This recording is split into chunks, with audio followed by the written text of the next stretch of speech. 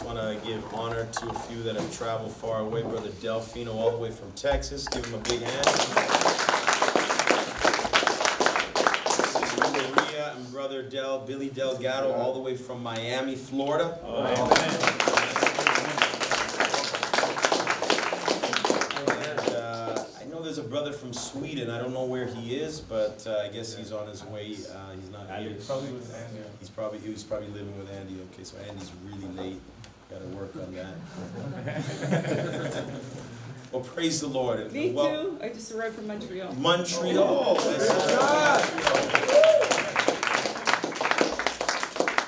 And we got another special guest all the way from Louisiana, a man of God many years ago, maybe about 3 or 4 years ago, something like that. There was a man that showed up on the block, just came out of nowhere. Someone called me, I think I was in UK, he said, somebody's preaching, but he's actually not bad.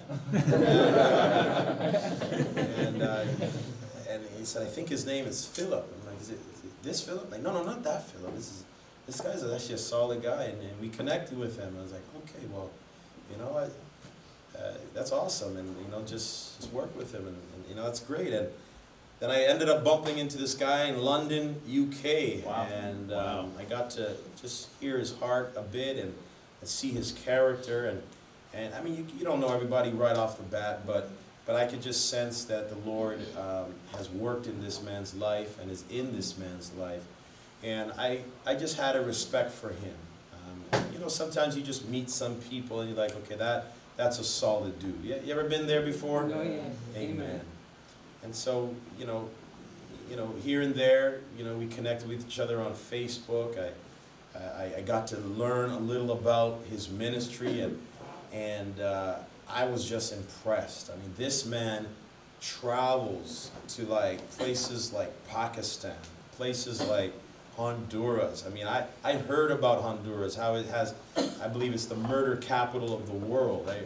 El Salvador, going into jails with the worst of the worst in the world. Africa, South America, Central America, places in Europe. I mean, this guy is all over the world, literally. I mean, if you want to know or meet somebody that's a modern day missionary, apostolic, evangelist, man of God that casts out demons, prays for the sick, you're in the right place because we have someone like that today. I mean, this is like, you know, going back 100 years and you would hear about missionaries going into Africa and you know, but this man doesn't just go to Africa, he goes all over. So we have someone, I don't want to compare because they did their great work. They did their great works then. But we have someone that is even doing greater works. You know, even Jesus said, amen, greater works than these shall you do. Even though he was the greatest, yeah, but someone carried on that work. And I believe that we have to give honor to those who set a platform for this generation to go there and to minister. And so we honor those who were pioneers in Africa and all those other places so that men and women of God in this generation can go. But we know someone, and we have someone here that is going, has gone, and is continuing to go. And every time he comes here, it's almost like a tag team effect on the devil, and all hell breaks loose. Amen. Hallelujah. Hallelujah. He reminded me just a moment ago, he's thinking, you know, why does it seem like every time I hang out with you, Brother Dave, police get involved, and demons start coming out. Well, without further ado, and I would like all of us to honor, the Bible says give honor to where honor is due. I'd like us all to stand and let's welcome with a big, I know many of us from different places, but with a big Christian brotherly welcome, Brother Phillip Andrew Blair. God bless you, brother. God bless you, brother. I love you. Love you too.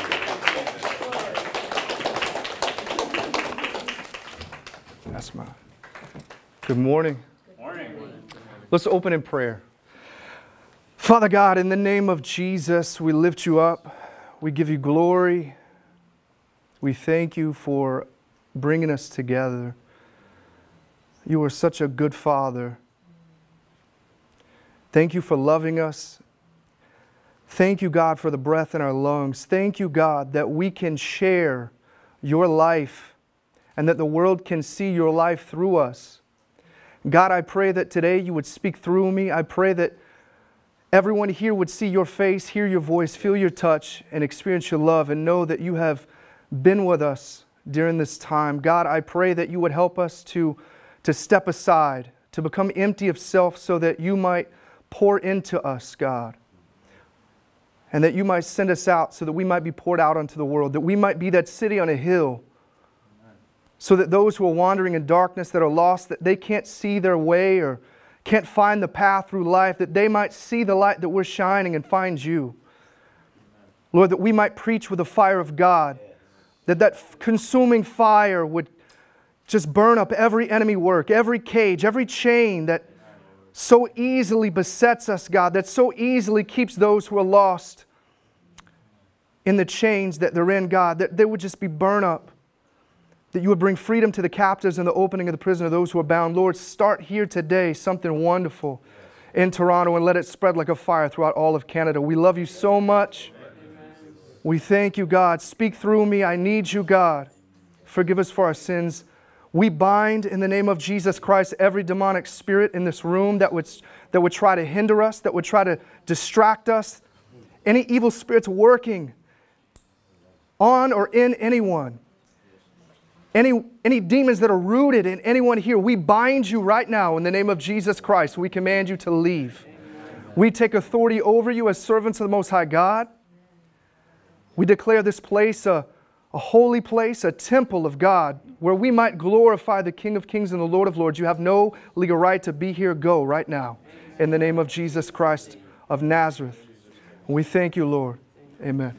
Amen. All right, please have a seat. My name is Phillip Blair. I'm the director and founder of Torch of Christ Ministries. I'm going to give you a quick intro, but the first thing that I want you to know about me this morning is that I am a very intense person. I'm very intense, and that's just how God made me. I think to really be able to go into some of these places that God has called me to, even with the intensity, I feel the love of God so strongly through me for all people. And you'll hopefully see that today as well, but I want you to understand that if I seem serious, if I don't smile a lot, it's because we're living in a time, I don't know if I even need, do I need this? It's good. We're living in a time where the situation is serious. The darkness, it doesn't rest. The enemy's not taking a day off. We see Satanists out there praying without ceasing to their Lord to take over our governments, to take over our schools, to take over our communities. Evil is real. Darkness is real. And if they're not resting, neither can we. God gives us joy. He gives us peace. But we have to be steadfast. We have to be firm in what we know and what we believe in. And so that's why you'll see me, I'm going to be pretty serious today because it's a serious subject. But hopefully, my goal is when you leave today, your life is going to be changed in some way, that you're going to be impacted. I want what you hear today to impact you for the rest of your life. Only God can do that through me, but that is me walking in faith, believing that He'll say something through me today that you'll remember forever. All right? I was in the military, and I've heard a lot of people speak over the years, but one thing that they said that always stuck with me is that you're not going to remember everything I say, but you're going to remember the way I made you feel. Okay? And I hope that you leave here today feeling the love of God, the joy of the Lord, and knowing that the peace of God is with you and leading you. Okay? You are not alone. We're in this together. And I have a lot of information I want to cover with you. I'm planning on, it's going to be a solid 2 hours of talking. But I want your feedback. I want discussion. I'm going to ask you questions. It's not a right or wrong answer. I want to know what you think. I want to know how you feel. And I'm going to add my own thoughts to it as well. So let's start out with just a little bit about me. I'm 33 years old. I grew up in, my whole family's from Mississippi. I grew up in Texas, come from a broken home. My dad was a pastor.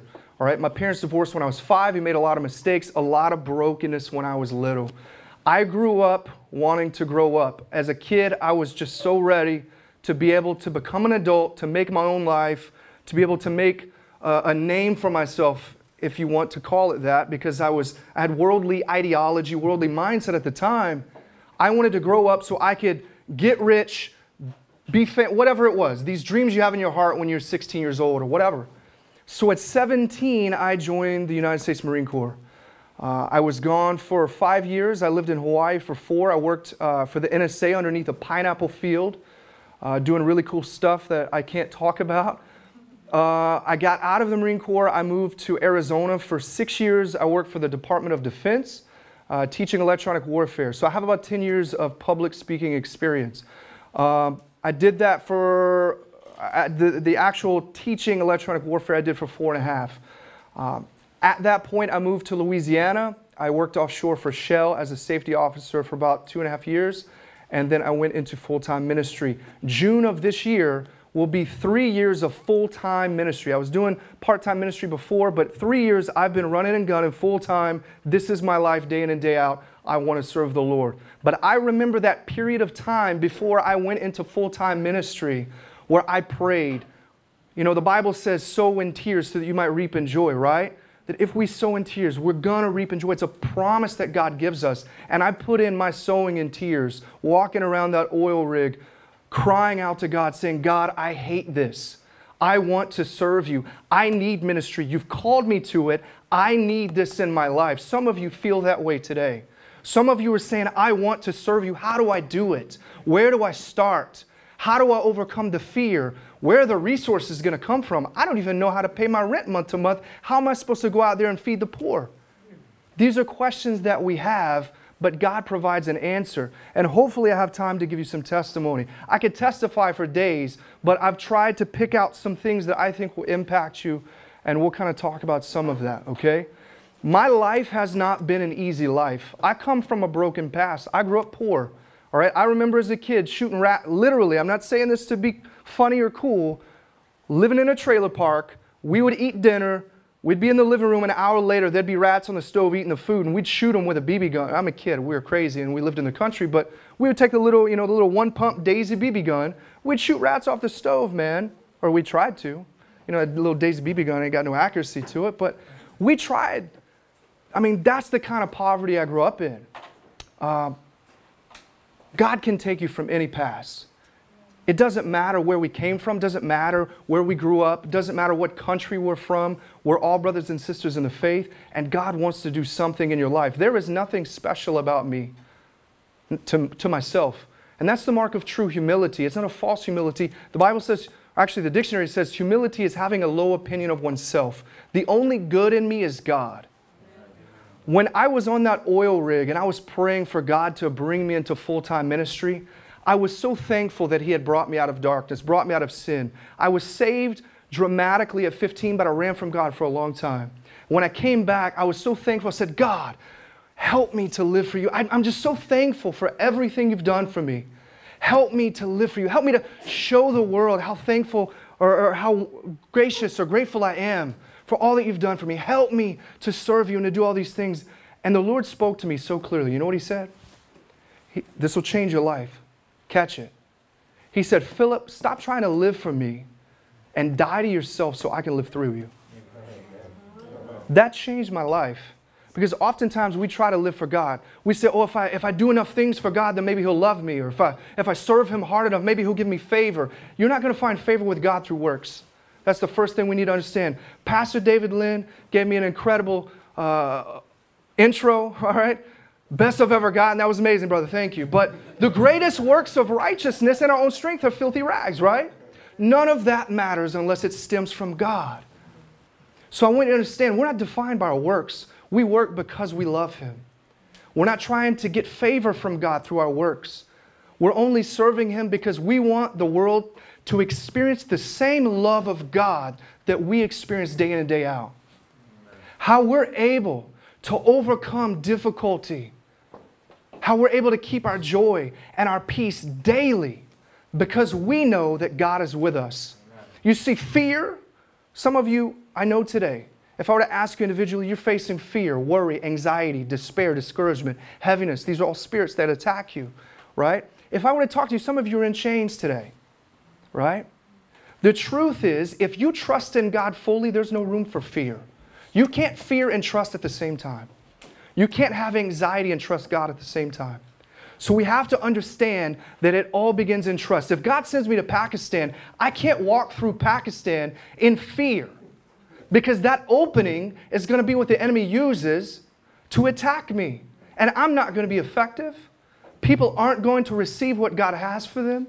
And we are going to be limited in what God can do through us. Do you understand? Amen. Amen. Where's my water at? I have it somewhere. I have one open already. Right there. Oh, it's invisible. I'm just going to set it here. Good morning, gentlemen. All right, so everything I just said, none of it's in my notes. God has a way of just speaking, right? So amazing. Let's talk about global missions. I believe that missionary work is the heart of evangelism, or evangelism is the heart of missionary work. It really goes both ways. Not all of us are called to missionary work, but I believe that everyone should at least go on one mission in their life. Okay? And I believe that each and every one of us are here because we have been called of God to serve Him in some way, or you wouldn't be here. You're here because you've been drawn by the Lord. And so I encourage you to one day try to be a part of a mission. There's a lot of opportunities out there through Torch of Christ Ministries and other missionary organizations. Even if it's you forming your own team to go to places like Mexico or Cuba. I heard it's really easy for you guys to get into Cuba as a Canadian. Go into Cuba, form a team, 3 people, that's all you need. And you can impact a whole population, a whole community, and see the glory of God fall. And we're going to talk about what it means. We're going to talk about how some of the ins and outs of global missions, what you might want to consider while you're preparing, while you're in country. We're going to talk about a whole list of things, and I hope that you really are going to, your heart is prepared to receive from God. Okay? The main purpose of global missions, I believe, starts with evangelism. Can anybody here expound on that? What do you think is the main purpose? You go on a mission into another country, whether it's a friendly country like the United Kingdom, or whether it's a more hostile country like Indonesia, Pakistan. What is your main objective? Can anybody tell me? Preach the gospel and win souls, right? It is not to go and just build houses and churches, to waste money, or to go on vacation. That's the first thing I'm going to say.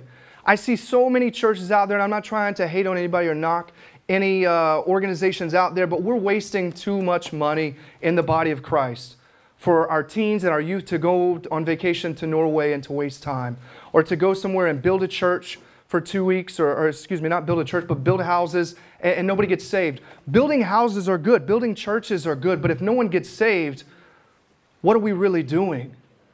So it starts with evangelism. The heart of global missions is evangelism, to reach the lost with the gospel of Christ by any means necessary. And I mean, whether it's you standing on a train preaching, whether it's you in a church, an alleyway, on top of a pyramid, I've done that. Wherever you are, to preach the gospel, to talk to somebody. You can't outwardly preach everywhere you go, because some places you're just going to get jailed immediately or killed. But you can talk to somebody. There are many ways that you can have a conversation. All right, we're going to talk about a lot of these things. The heart of all missionary work is evangelism. The only reason any of it matters is so that we might reach the lost by any means necessary. I just said that. Who here is interested in global missions? Okay. And it doesn't have to be everybody. Not everybody's... Okay, good, good. So about, I would say 2/3 of you, 3/4 of you. Not everyone here is going to go on a mission trip in their lifetime. That's okay. You're called to other things. We should never get outside of God's will for our life. That's the truth. That's the first thing I could tell you is, if God hasn't called you to it, don't do it. You want to be in the will of God all the time. The only way you know that God is with you is if you're doing exactly what He's asking you to do. How many times in my life I've been on a train in St. Louis, or I've been on a lake at 11:30 at night in Sweden, or I've been at the top of a hill in Athens, Greece, praying to God, knowing that at that moment I'm exactly where God wants me to be. There's a peace and a joy knowing that He's with you. So that if anything happens, you know that it's His will. If you're outside of God's will, you get arrested, you get persecuted. Is it because you're where you're supposed to be, or is it because you're out of place? We don't know. If I know I'm exactly where God wants me and something bad happens, I know that He's behind it and I can have faith through it, right? And there's joy in that. Amen. That's why we're able to be behind bars or in handcuffs and still sing praises unto God, because we know that God is leading the way, that His Spirit's gone before us. Amen. So the first thing I could tell you today is know what your calling is. If you don't pray, sometimes you pray and I'll pray something and I'll say, God, you know, what is the sign of a true Christian? What is the sign that somebody's really gotten saved? And I remember He immediately answered. He said, the Spirit of God will bear fruit unto righteousness in their life. Immediately answered me. There's been other things I had to pray for weeks or months before I got an answer. So some of you might pray and you might know instantly what your calling is. When I was saved at 15, I knew instantly I was called to evangelism. I'm not called to be a pastor, right? I'm to bring in the lost, to help them find Jesus, so brothers like Pastor David can shepherd them, can disciple. You know what I'm saying? We're all called to make disciples, but we're not all called to be a shepherd. Do you understand? The fivefold gospel or ministry is there for a reason. So we have to be in our niche. We have to know where God wants us and to stay in that area and to not move out of that area until He calls us to, right? Okay. Is anyone here called to missionary work? Not interested, but who here feels like God is saying, I want you to be a missionary? Amen. Praise God. 5 or 6 of you. Praise God. All right. Sisters, share with me just 10 seconds, 15 seconds of what you feel like God is pressing on your heart. Well, I'm from Nunavut, and I'm Inuit. I speak my native language. We have the highest suicide rate in the world. And I'm definitely called to go up there to my people. Praise God. Praise God. Who else? Did you raise your hand, brother? So, yeah, Andy, go ahead. Like about 3 years ago, the Lord impressed on my heart for an outreach for the, you can go anywhere, but giving birth for the Jewish people. Amen.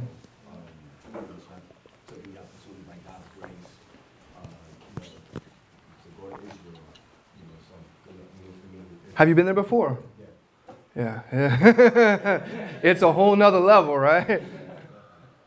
Praise God. Missionary work is not easy. It takes patience. It takes a forgiving heart, especially places like Israel. You would never guess, but the Jews are very hostile towards the gospel. They're one of the most hostile people groups in the world against Christianity because they see it as a direct threat against their faith. And it's unfortunate, but if we're not going there, we're not preaching, who is going to?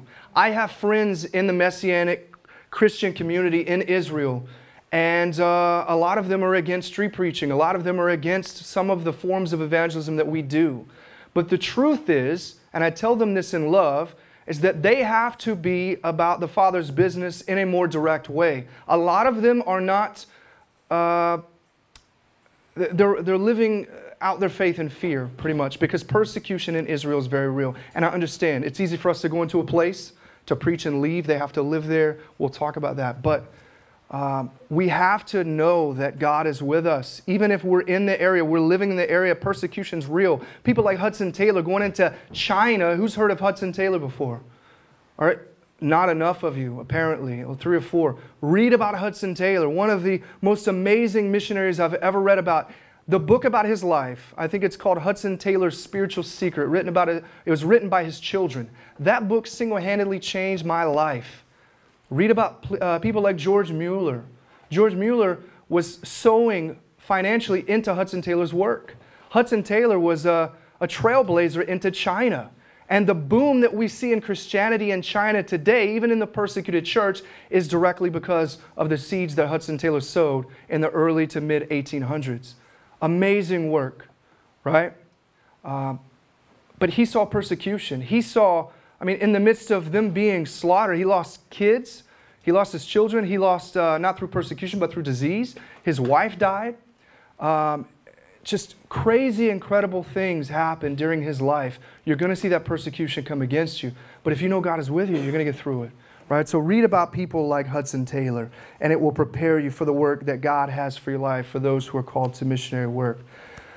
Persecution is going to happen. Effective missionary work comes at a high cost. I want to share some stories with you of things that I've seen out on the roads, the streets, in the villages. We've gone to places like the Philippines where I was in the middle of a service. And at this point, I'm oblivious. I mean, I'm in the zone. I'm praying for people for healing and deliverance. One of the guys comes up. He's in shorts. He's got no other clothes on. I lay hands on him. I pray. He's got his hands behind his back. And he was kind of manifesting like there was a demonic spirit in his life. But, you know, as a minister, sometimes when you pray for people, you know if a demon's going to leave. And sometimes you know that he's got to do some things. He's got to give his heart to God, or he's got to break some legal rights before that spirit is going to depart. And I saw some manifestations, but not enough to really know that it was going to leave. And we're pressed for time because we're praying for a whole crowd of people. So I prayed for him, but then he went on his way. About 30 seconds later, I'm praying for somebody else, and a fight breaks out to my left. And I look over there, and I see these two guys. And I just start binding around. I bind you in the name of Jesus. Stop fighting right now, you know, whatever. All of a sudden, I see the guy has a big butcher knife in his hand. He stabbed the other guy in the head. Yeah. And as soon as I start binding demons in the guy, he stops fighting that guy, but he looks at me and he starts walking straight toward me. What do you do in that situation? Do you? Stand firm and say, it's my time to go. Let's do it. No, man. That sounds good, but in the moment, I got scared. I would love to tell you that I stood there and I was like, get out in the name of Jesus. And he dropped the knife and was like, no, dude. I was like, oh, this dude's coming at me with a big butcher knife, right? Terrified me. But it shook me too. It woke me up and said, man, you know what? Maybe I have some areas in my life I need to work on because I need to be able to stand in that situation fearless and full of faith. And in the moment I wasn't. So anyway, there was a pastor. I was like, oh, and I tried to walk away, and there's kids around everywhere. Dude's coming straight at me, so I'm thinking I'm the guest speaker. He's trying to kill me. Pastor comes, and he stands in front of me, and he has like a chair. He pulls a chair up and turns it upside down, but the guy comes in the middle, and he's just like, he's crazy. You know, he's just like walking around, and this guy comes up to try to get him to put the knife down, and the guy throws the knife into the ground, and the other guy tries to grab it, and all of a sudden he grabs it and he goes, whack, and the guy like jumps back, and it's crazy. It's like watching a movie in real life. Crazy. And you can't help but be scared because there's kids around everywhere. Eventually, we get the knife from the guy. He goes off. I was told they called the police. I never saw any police show up. Probably didn't. But I went and checked on the guy who got stabbed in the head, and fortunately, he wasn't seriously injured. The tip of the knife went into his head, probably only a few centimeters or something. And he was bleeding a lot, but it wasn't life-threatening. So you could tell the guy wasn't really trying to kill the other guy. And I had been told they fought a lot, but it's kind of a crazy situation. And it shook me for the rest of the night. We have to know that these things are going to happen. When we're out there, we're preaching, we're ministering, we're praying against demons even, it's going to shake up the powers of darkness. And it's not all, you know, I see a lot of people on social media especially would say, oh, you should have bound the demon and cast him. You have to understand wisdom in the situation, right? Because if he's not a believer, you cast out the demons, what does the Bible say? He has no protection from those demons coming back. He's going to be more demonized in the end. So to know when the Spirit prompts you to pray for deliverance, we do that. But we have to be led by the Lord in all things. Some other things that happen. You know, Brother David was talking about Honduras.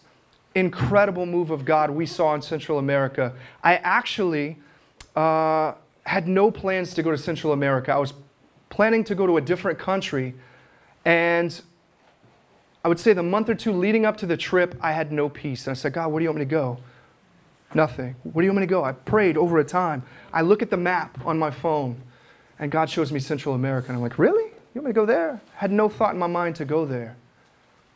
When we went into Tegucigalpa, we had no contacts. It was me, my brother in Christ, Pastor Stoney Ball, who was interpreting for me, and brother Jay, who was running the camera for me. They both speak Spanish. I don't. So I needed them, and they're good brothers in Christ, but we had no contacts other than ourselves. So we're like, if we have to, we're just going to go preach on the street. We get there, we post our very first street preaching video. Somebody comments on the video. Actually, it was before that. We just did an intro video. They commented and said, brother, call this guy. He'll help you. We called him. He went out with us one day. We did a service in the park, in Central Park. Mighty move of God. We saw people saved, healed, and delivered right there on the street in the Central Park of the city. Amazing service. Gave out clothes. That same day, we saw a guy who had been bound in a wheelchair for 16 years get up and walk, was on his feet for over 45 minutes. You can see the video on YouTube. Amazing move of God. Through him, he linked us to another sister in Christ that's there in Honduras, who had been working with 18th Street Gang for 20, 30 years, something like that. God bringing connections. We walk in faith, God will take care of the rest. We get there, He brings us the connections we need. We just trust.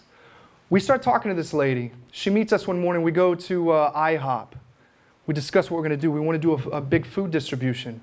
So we decide we're going to buy $3,000 worth of food for the 18th Street Gang.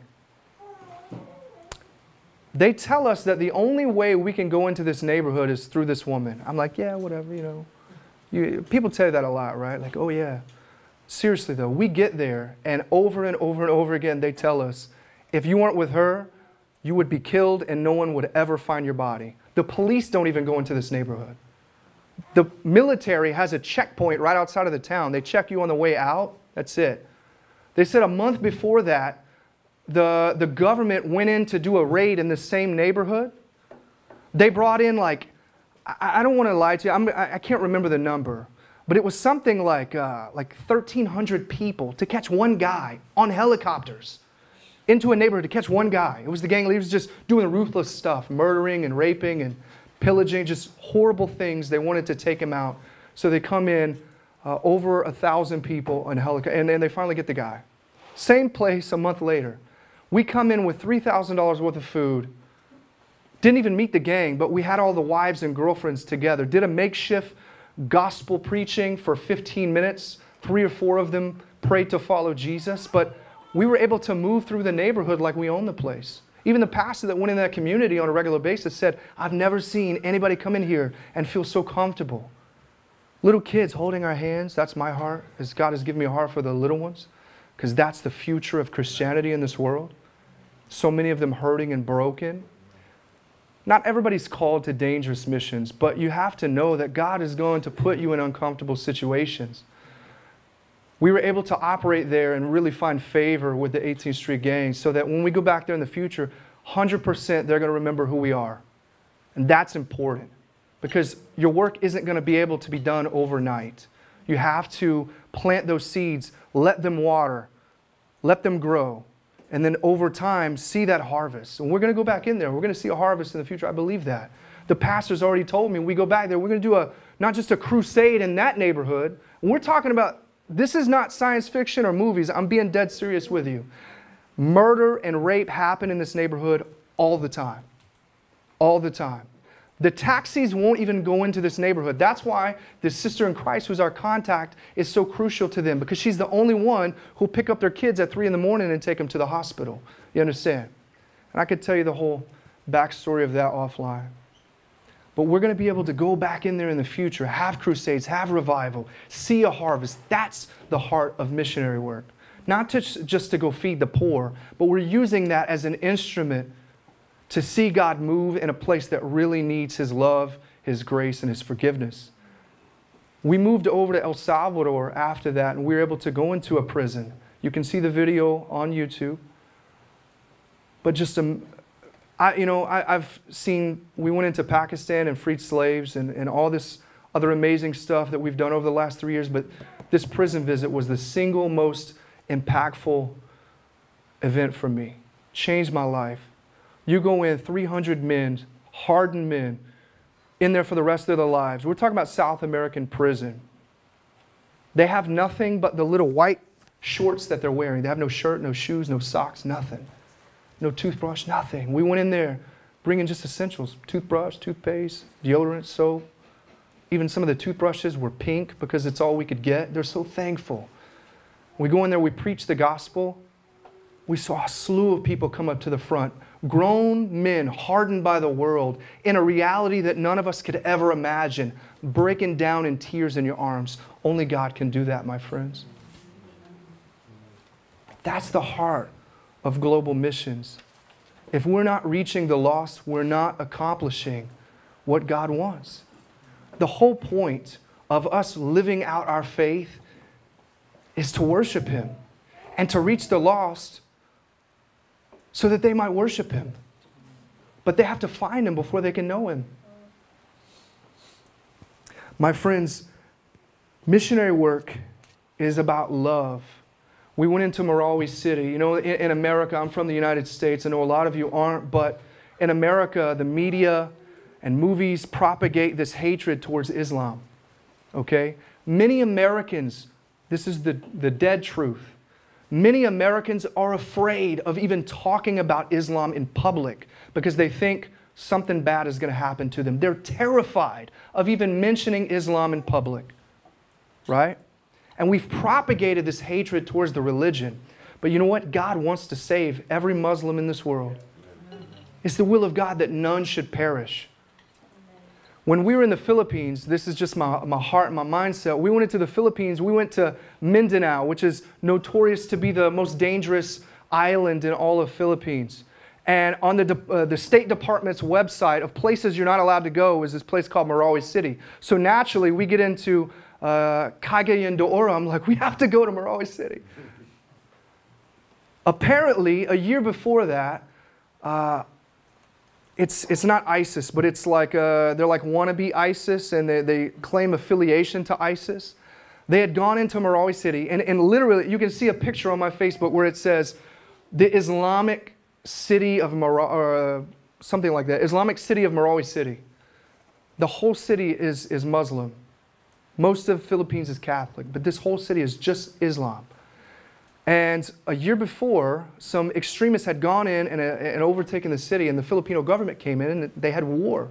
Half the city was destroyed. You drive through there, it looks like a war zone. Half the city completely destroyed. They have big fence with signs on it saying, don't go into this place. Everybody's looking at you crazy because you have light skin.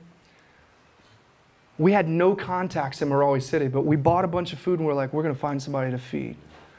So driving into the city, we see these big UNICEF shelters on the left. And at first, the pastor that I'm with, he didn't want to go in there. He's scared. I said, brother, God is with you. If you die, praise God, you're going to be with Jesus. I don't know why that's so hard to live by. What's the worst that could happen? You die, praise God. Amen. The best reality you could ever know is now staring you in the face. If you're living in the Spirit, you're walking in the Spirit, that's where you're at, right? If you're living in the flesh, you're going to cling to this life. So we go in there, and I'm all about just being kind, showing respect and compassion towards other people. We go we talk to the guy who's running the little shelter area. We say, hey man, we got some food. We just want to feed as many people as we can. We're Christians. Hopefully, if you don't mind, we can share our faith, but if you don't want us to, that's okay too. We just want to show the love of God. Dude was like, yeah, man, cool. His dad was actually the one who ran the place, but he just kind of let us operate, you know. By the time we left, these little kids were telling us they loved us. We were there for 45 minutes, an hour. You can see the video on YouTube. That's why videos are important. I'm all about capturing moments because I want to stir your heart. I want you to feel the love of God.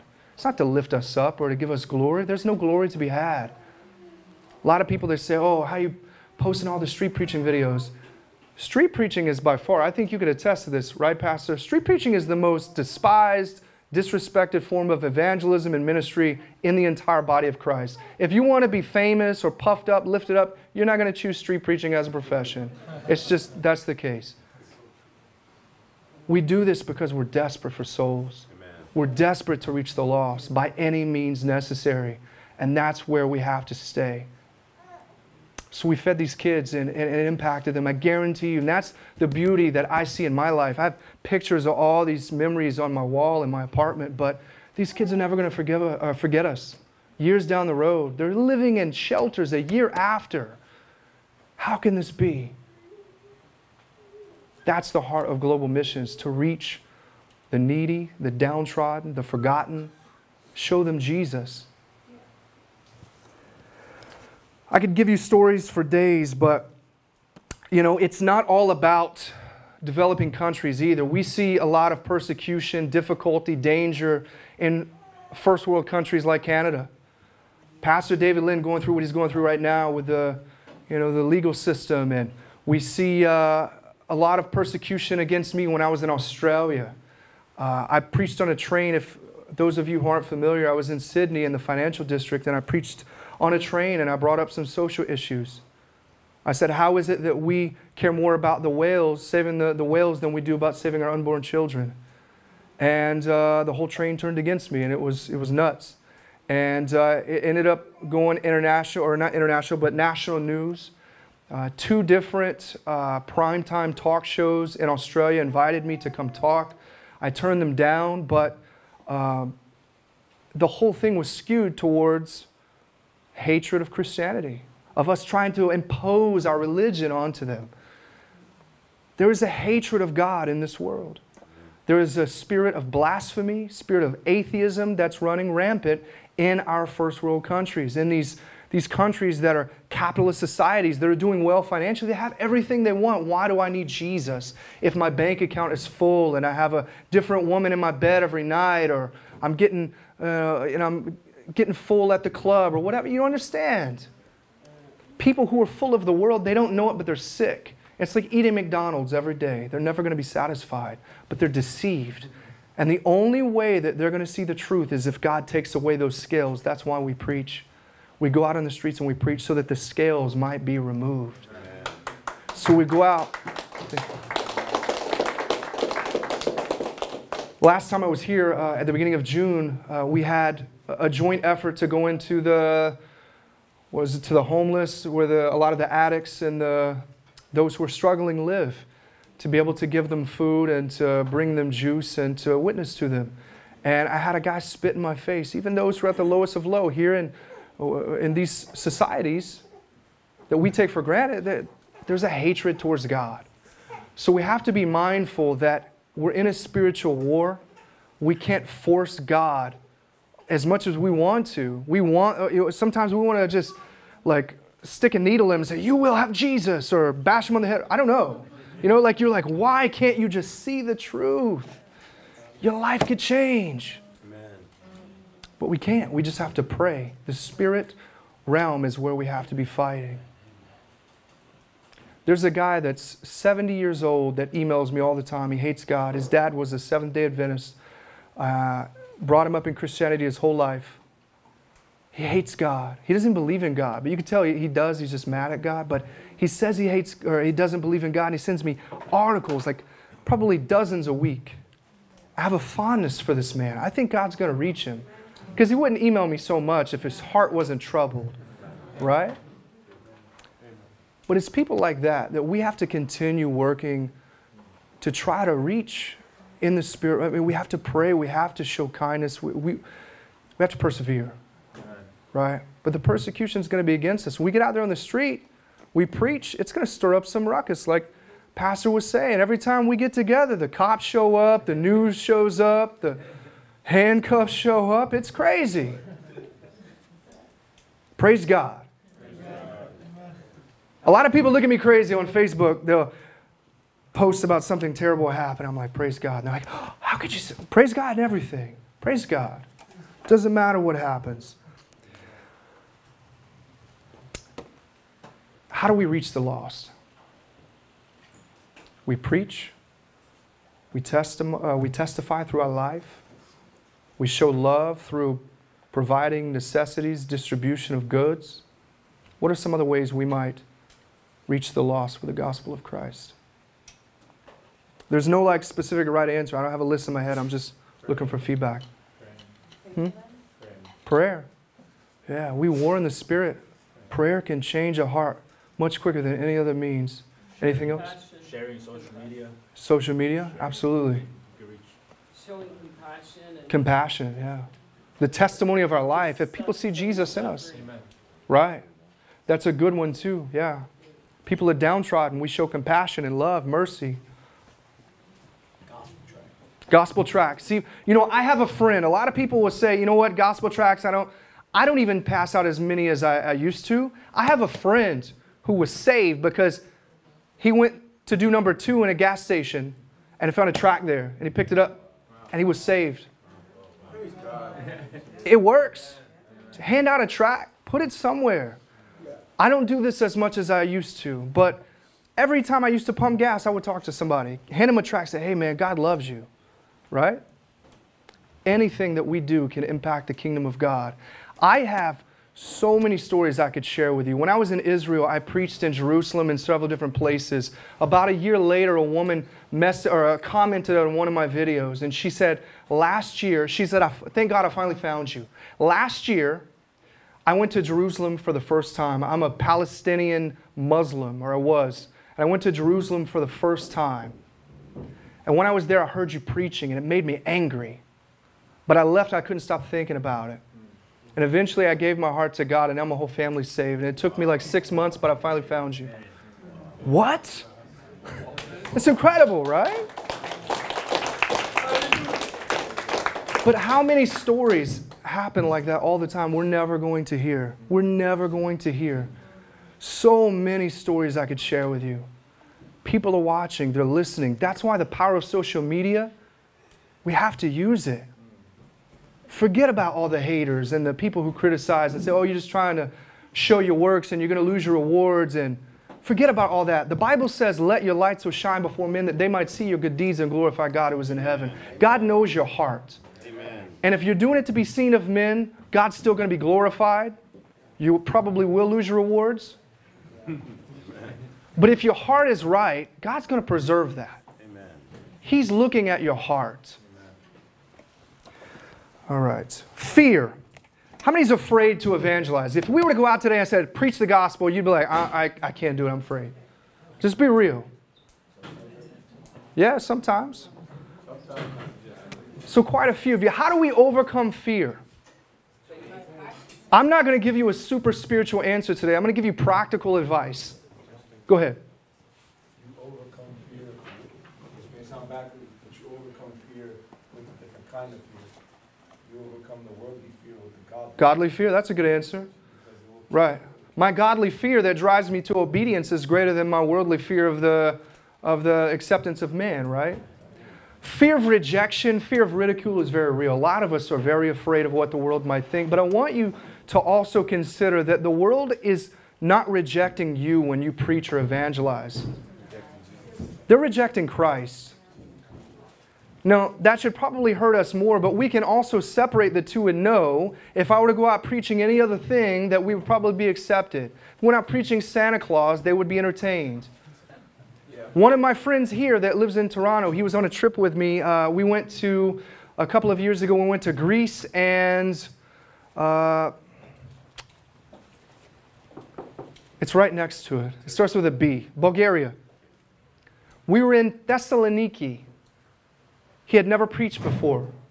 First time he got out there, it was nighttime. There was 20 people that were waiting on a boat to come pick him up, to take him on a birthday cruise. He goes out there and he said, if I could just talk to you for a minute. For 5 minutes, it seemed like the crowd was hanging on every single word he said. But he hadn't said anything about Jesus yet. He's just telling his story about his life. And they're just hanging on every word, so interested. And at a certain point, he drops Jesus. And he said, and Jesus changed my life. You know what they did? They went, oh, and they walked away. It was the name of Jesus that changed everything. So just keep in mind, if you're talking about any other thing, they're going to accept you. It's Jesus that they hate. Don't internalize it. Don't make it personal. Understand that this is what we're called to. But I also have more practical advice for you. In graduate school, one of my teachers told me about overcoming discomfort, uncomfortability with putting yourself in that position as much as possible. And that's what I want to challenge you today to do. Especially if you're called to evangelism, if you're called to missionary work, you're called to public speaking of some sort and you have a fear of it, put yourself in an uncomfortable situation as often as you can. If you get to a point where preaching in public is no longer fearful to you, think of a place that might be fearful. Maybe even the mall where you know you're going to get kicked out and you're like, I don't know. Do it. What's going to happen? You get kicked out. So what? You go back the next day, they won't even remember you. Right? Or just go to the other side of the mall and do it again. That's what I do. Cops come, they say, can you please stop? I'm like, sure. I go to the next street corner. Who cares? But if you continually put yourself in uncomfortable situations, eventually the uncomfortable becomes comfortable. I remember when I first started preaching on the streets, it was uncomfortable. I had apprehension. I never really struggled with fear too much, but I had an apprehension. It was hard to actually start doing it. Once I did, it was fine. I remember when I was in the military at 20, 21 years old, I was starting on my bachelor's degree. We had to do a 2-minute presentation. 2 minutes you had to talk in front of your class of like 10 people. I was terrified. You get up there and you're like, in 2003, index card, it's bad. I can't tell you the last time I was afraid to talk in public. It just doesn't happen. Eventually, if you keep doing it, you're not even going to think about it anymore. And the power of God will be with you. That's the most important thing. Be full of the Spirit. So many people ask me on social media, Brother Phillip, how do I start? How do I get out there and do it? How do I get rid of the fear? Be baptized in the Holy Spirit. Be filled with the Holy Spirit. You can't do it in your own flesh. You're not going to be able to get through these situations in your own flesh. But if God is with you, who can be against you? It's powerful. Do we need a break? Do we need 5 minutes? Go ahead. I was going to say one of the biggest things for me is to be strong in the Word. Yeah. Because it's the sword of the Spirit. So, the stronger you are in the Word, then the right and response. Like, you know what God's will is, and you know the desire for Him and for yourself too, because the Spirit is in us and convicts us. Like, that person Amen. needs to be saved now. If we don't know God's Word, we're not equipped to do God's work anyway, right? The only thing that's going to get us through, that's our weapon. If you think about it, we talk about the armor of God in Ephesians 6. It's the only offensive weapon we have, besides our shoes to run. Everything else is defensive. We have to use the sword of the Spirit. We have to be able to speak God's Word in faith. How many people comment on videos on social media and say, Brother Phillip, you need to get out there with a Bible and just preach God's Word? If they knew God's Word, they would understand I'm using a lot of Scripture in my preaching. But they don't recognize it because I'm not saying in Luke chapter 4, verse 6, speak God's Word in faith. It doesn't have to be verbatim. There's power in our words as we speak in faith. Amen. It's our faith that activates the power of God. Conversely, it's our doubt and our unbelief that deactivates the power of God. If you go out there and you could preach Bible scripture for days, but if you have fear, doubt, and unbelief in your heart, you're not going to accomplish what God has for you. You have to overcome doubt and unbelief. You have to. How do we do that? Know God's Word. Be prayed up. Fast. Fasting is a humbling of the flesh, a breaking of the flesh. Because if we're puffed up, God can't use us the way He wants. I've preached before that we need to spend time on our knees in prayer. We need to spend time on our faces. I like to get on my face when I pray. And this is, I don't do this much in public, corporately, but in my private time, getting on my face before God. And I'll have people that comment and say, well, I don't really, do I really have to do that though? Isn't that just like me showing piety, or is it really necessary? Well, yeah, and it's like if my heart is too puffed up to get on my face, then I'm clearly too puffed up, right? And there's a humbling that needs to happen. If we're too proud to get on our face before God, there's some work that God needs to do in us. At the same time, I have never felt more power, more faith, more love, more joy, more peace, more intimacy and closeness with God than when I've been on my face. When we go out there on the street, we preach, that's not where the favor of God is found. We talked about this at the beginning. The favor of God is found on your face, in prayer, on your knees, in His Word. David, King David, he didn't earn the favor of God through his great and mighty feats, because it was the power of God that enabled him to do that anyway. God can use anybody. The favor of God is found in us seeking His face, in us searching Him, searching for His heart, searching for His face, searching for His goodness, trying to go deeper. We hear the world, I say the world, the churches talk about elevation all the time. When are we going to start talking about going deeper with God? Extend my reach. Help me to go deeper into your ocean of love. A few months ago, God spoke to me on people are trying to build castles on the ocean. Instead of going into the depths of His love, which is that vast ocean, we're trying to build castles on the ocean. We're trying to get as high as we can to build our own kingdom. Let us be forgotten so that He might be glorified. So we overcome fear with faith, trust, overcoming doubt and unbelief. Fear keeps us paralyzed and ineffective. Getting started can be scary, but once we do it, we begin to have more confidence, faith, trust. We understand God's role for our life. God's not going to give you the whole picture. He's not going to lay it out before you as a whole storyline and then give you the book to read so that you can go over it before you start walking out in faith. He's going to give you breadcrumbs. He's going to give you a little bit at a time. And I'm going to preach about that tonight, so I don't want to go into any more depth on that. You have to walk in faith, because if God showed you everything, you would say, okay, God, thanks. And you would go over here and start trying to do it on your own. We love to do that as humans. But God keeps us searching, keeps us praying, keeps us wanting, so that we're continually having to go to Him. Because that's what He wants ultimately. He wants us to worship Him, to love Him. That's the heart of all of this.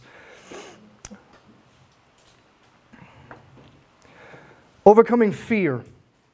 I remember when I first came back to the Lord, God pressed on my heart so strongly to pray for this guy outside of a convenience store. I was terrified. I even went out to my truck and I said, I can't do it. I sat there for a minute and it was so strong. I said, all right, I have to do this. He was a disabled man. He was inside. I went up to him and I said, hey man, I really feel led to pray for you. Can I? And he said, sure. And I said, can we go outside so nobody hears us? We go outside. And I'm going to tell you, I prayed and it was awful. This dude was standing there like, what? I don't even know if it made sense. It was bad. I said, I told you, Lord, I can't do this. We all start somewhere. We all start somewhere.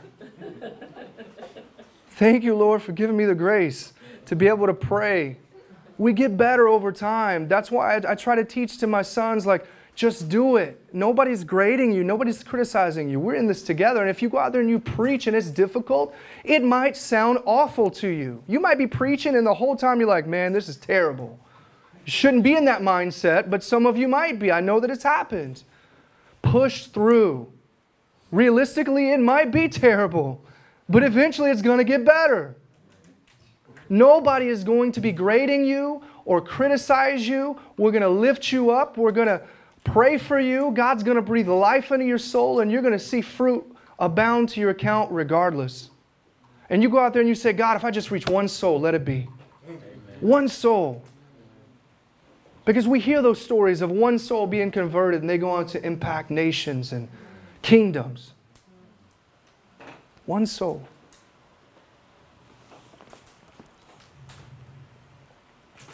I remember as I was still working out on the oil rig, God commissioning me to ministry. And he showed me for the first time that he wanted me to drive around the United States over about 8 days to go to different places. He didn't even tell me where to go. Just the night before, I opened up my maps on my phone. I was supposed to do a deliverance the next morning. She was supposed to come to where we were. There's a little boy I needed to pray over, and herself who needed deliverance. And they were going to drive from Alabama to Mississippi. And the night before, God told me to leave the next morning. And I said, I can't do it, Lord. What? To leave by myself, to drive across? I can't do it. I'm sorry, I can't do it. So the next morning, I'm driving down the road, crying my eyes out, saying, I'm doing it, Lord. Give me strength. And I bawled my eyes out. I'm saying, like a little kid, it was bad. And it was beautiful. I was broken. Like an hour into the trip, I stopped at a gas station. God prompted me to pray for the woman on the other side of the pump. She was yelling at her son. Her son's like 18, 19. She's yelling at him. I'm like, what's wrong with this woman? Why is she so angry? I said, ma'am, can I pray for you? She said, sure. I just prayed. And this was, I don't do this anymore. I should. But this is a time in my faith where like I want the world to hear me. So I'm at a gas station. I'm like, Father God, in the name of Jesus, I pray that you would bring it. It was awesome. I need to do that more often. But she was shook by it. And there was a woman walking by. She was like, praise God. You know. I was like, amen, sister. I'm just so emboldened. I'm like, Lord, see, I'm doing it. But after I prayed, this woman began to tell me her story and about how her daughter has stage 4 terminal lung cancer and about how her grandson, the woman who has cancer, her son, had just been involved in a car accident a couple of months before and was completely paralyzed from the neck down, couldn't move, pretty much vegetative state. And about how the world was crumbling around her, whole world's falling apart. And I said, okay, God, I understand. I know what you're doing now. That same trip was the very first time I street preached. A couple of days after that event, I was in Cincinnati. And I just went out with some brothers who were street preaching. I had never street preached before. I wasn't going to street preach, but I said, hey, I'll pray for people. And I went out and I saw this brother Ryan Kittle, walking down the street like a crazy man, raising his hand, and he's just, he's just preaching. And I was like, whoa. And we've all seen those crazy street preachers that just get out there and they're just like vile and vicious, and that's not so memorable. But to see somebody walking in the power of God down the street, seeing the Holy Ghost speaking through them, and just, wow. It impacted me. We saw amazing things that day, just praying for people. We saw the power of God just overwhelm us, the tangible presence of God. A couple of days later, I was in Detroit. God gave me a vision during that trip to go to Detroit. I went there and met with a couple of people, and we were out on the streets, and I preached for the first time. And I'm going to tell you, I've never experienced the presence of God like I did that day in Detroit ever again, and even before that. And I was saved in a very dramatic way. All right, God poured out His Spirit on me at 15, and I could tell you the story offline, but it was a very incredible experience. But still to this day, I've never encountered God like I did on that boardwalk in Detroit. The presence of God, Pastor, was so tangible, so heavy. It's like you could cut it with a knife. So heavy was His presence on the boardwalk. I couldn't even control the words that I was preaching. I would begin to preach and I couldn't stop. It was like He had opened up the gate and it was just the river of life coming out. And we were preaching to Muslims, preaching to all sorts of people, and they were like, I really like what you're saying. And you could just see all the defenses. There was a guy who came up who was very mocking, and he was recording. He was mocking what we were doing, and I looked at him, I preached at him, and you see his defenses break down. It's like, I really like what you're doing. He ran off, you know. It's just... At the end of it, I'm walking down the boardwalk, and I'm preaching about how God wants to heal the city of Detroit. And there's like 50 people sitting underneath this awning. It's like a concession stand. I don't know what you would call it here. Did y'all call it that here in Canada? It's like a food booth kind of thing. As I get there, I'm preaching and I stop and I finish what I'm saying, and like half the crowd starts clapping. I'm like, what? First time I ever street preached in my life. I was like, wow, this is incredible. And unfortunately, it can't be like that every time.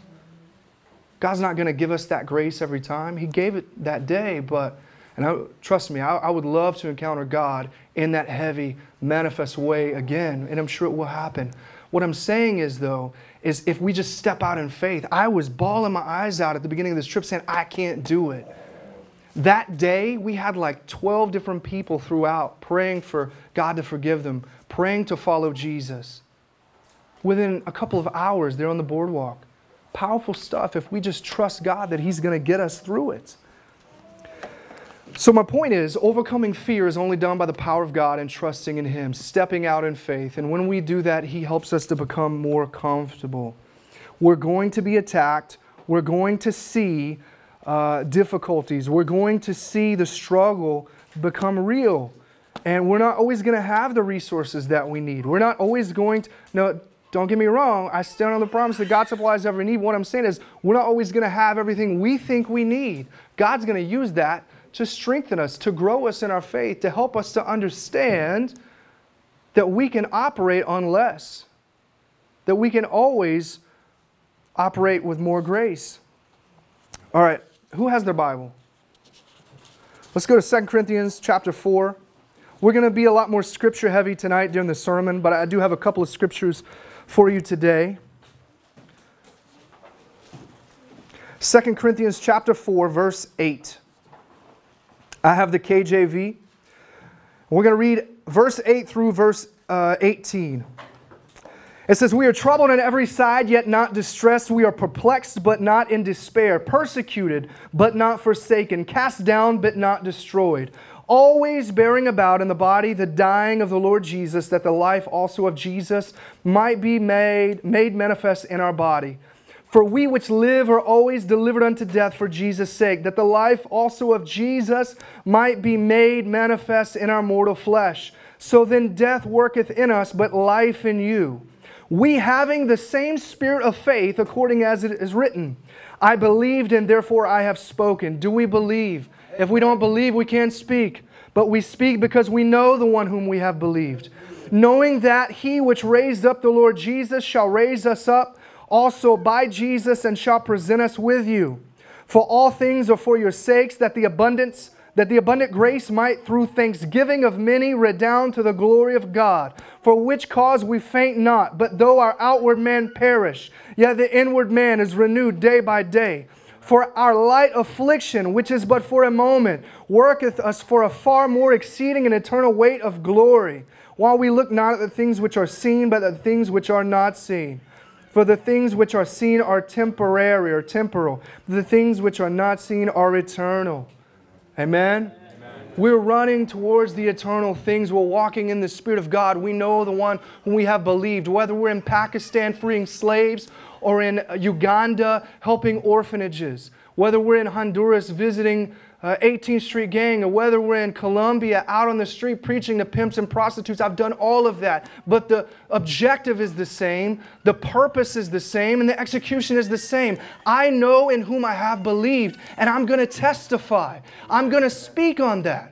And I'm going to know down to the depths of my soul that His power, His Spirit can change your life. If I don't believe it, how is somebody else going to? How can I convince them if I'm not living that testimony? But we have to know it down to our bones. If we're in chains, if we're tied at the stake and they're going to light us on fire, we have to know in the one whom we have believed. That's why we have testimony of brothers and sisters in the faith they've been burned at the stake, and they sung praises and they laughed while they were getting burned. I've read testimony of men who watched his whole family being executed right in front of him. They took his infant child, and it says they dashed his child to pieces against a wall. How are we going to make it through that? Eventually he escaped. Right after that, and he was able to preach the gospel. How can you live after you've lost your entire family? How can you testify of His goodness in the midst of such difficulty? A couple of years ago, it's been about this time 2 years ago, I lost 80% of everything I own in a hurricane. Hurricane Harvey, I'm sure you heard of it. I was living, when I worked offshore for Shell, I made really good money. That never mattered. Actually, it mattered to me when I was in the world, but that did not matter to me at the time. But what I'm saying is when I went into full-time ministry. I went from like 6 figures to like no figures. You understand? I was laid off, had no job, had no donors, no sponsors, nothing. But I always said, God, if this job ends, which they just cut our position, the oil prices crashed, and I was like one of the last to let go, but they laid us off and they just cut the position entirely. And I said, God, if this ever happens to me, I'm just going to run in faith and I'm going to walk in full-time ministry because I know that's what you've called me to. And I had that season of praying that I talked to you about at the beginning. And when it began, I went through a season of difficulty. I was selling all my stuff at pawn shops to pay my rent. I mean, I was buying dollar soap at the dollar store. Don't ever do that, by the way. It's $1 for a reason. It's not good. Buy good soap. It will last you 3 times longer. It's worth the $3. But I was doing these things to survive. And God, and it's such a long story I can't tell you in this forum, but God used testimony after testimony to increase my faith. I went through this season where I wouldn't let anybody know my needs. This was way before the hurricane. It's about a year before the hurricane. And I didn't tell anybody my needs. And I said, God, I'm going to pray to you. And if you want to help me, you'll burden other people's hearts to help.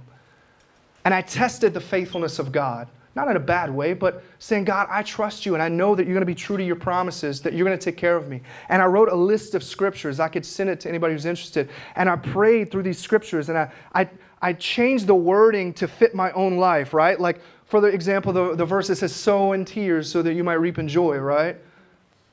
I would say, Lord, I'm sowing in tears so that I might reap in joy. I'm standing on this promise. Please help. And I would just change it to fit my own life so I could pray for it directly over myself. And I stood on those promises, and time again, God would provide. I remember days in prayer, I would be praying for something very specific, and while I'm praying, I would get an alert on my phone, and it would be the exact answer to prayer that I was looking for. Wow. Amen. It's amazing. Test the faithfulness, not in a bad way. I'm just saying, pray in faith. Pray in faith and believe. Trust that God is going to be faithful. But it's going to be with hardship. It's going to be with difficulty. He's going to put you through the storm to strengthen you. He's got to break you down before He can build you up. A lot of us are broken clay. We're broken vessels. And God takes us through that season early in our faith where we cry a lot and He heals us. He covers the cracks and the divots and the brokenness, and He molds us into that new vessel. And not only that, over time He makes us a bigger vessel so He can pour more into us so that we can pour out more onto the world. But it comes in tears. The healing of the soul comes through tears, and it's good tears, it's beautiful tears, but you're going to cry, and the only way you're going to cry is if God puts you through the situation. Praise God. So 2 years ago, I lost 80% of everything I owned. I was living in an RV at the time. I had bought an RV before, and then through my situation, I moved into it, and I was living this. I wanted all my resources to be able to go towards the work that I was doing. And my family wanted me to leave when the hurricane was coming, but we honestly didn't think it was going to impact us that much. And unfortunately, that was not the case. I did feel that God was telling me to stay put. And what they did is they opened up a dam, and it released like millions of gallons, liters, I guess, of water. And it washed down river. The river overflowed, and my truck, my RV, and 80% of everything I owned was flooded out. I lost all my military awards, military uniforms, just pretty much everything. All my Christian books and my Bibles were up in the shelf on the ceiling, so all of that was spared, praise God. But, amen. But pretty much everything I lost. And I had to live with my mom in Northeast Texas for about 5 months, and it was a very difficult season. I remember being broken and praying and saying, God, I can't do this.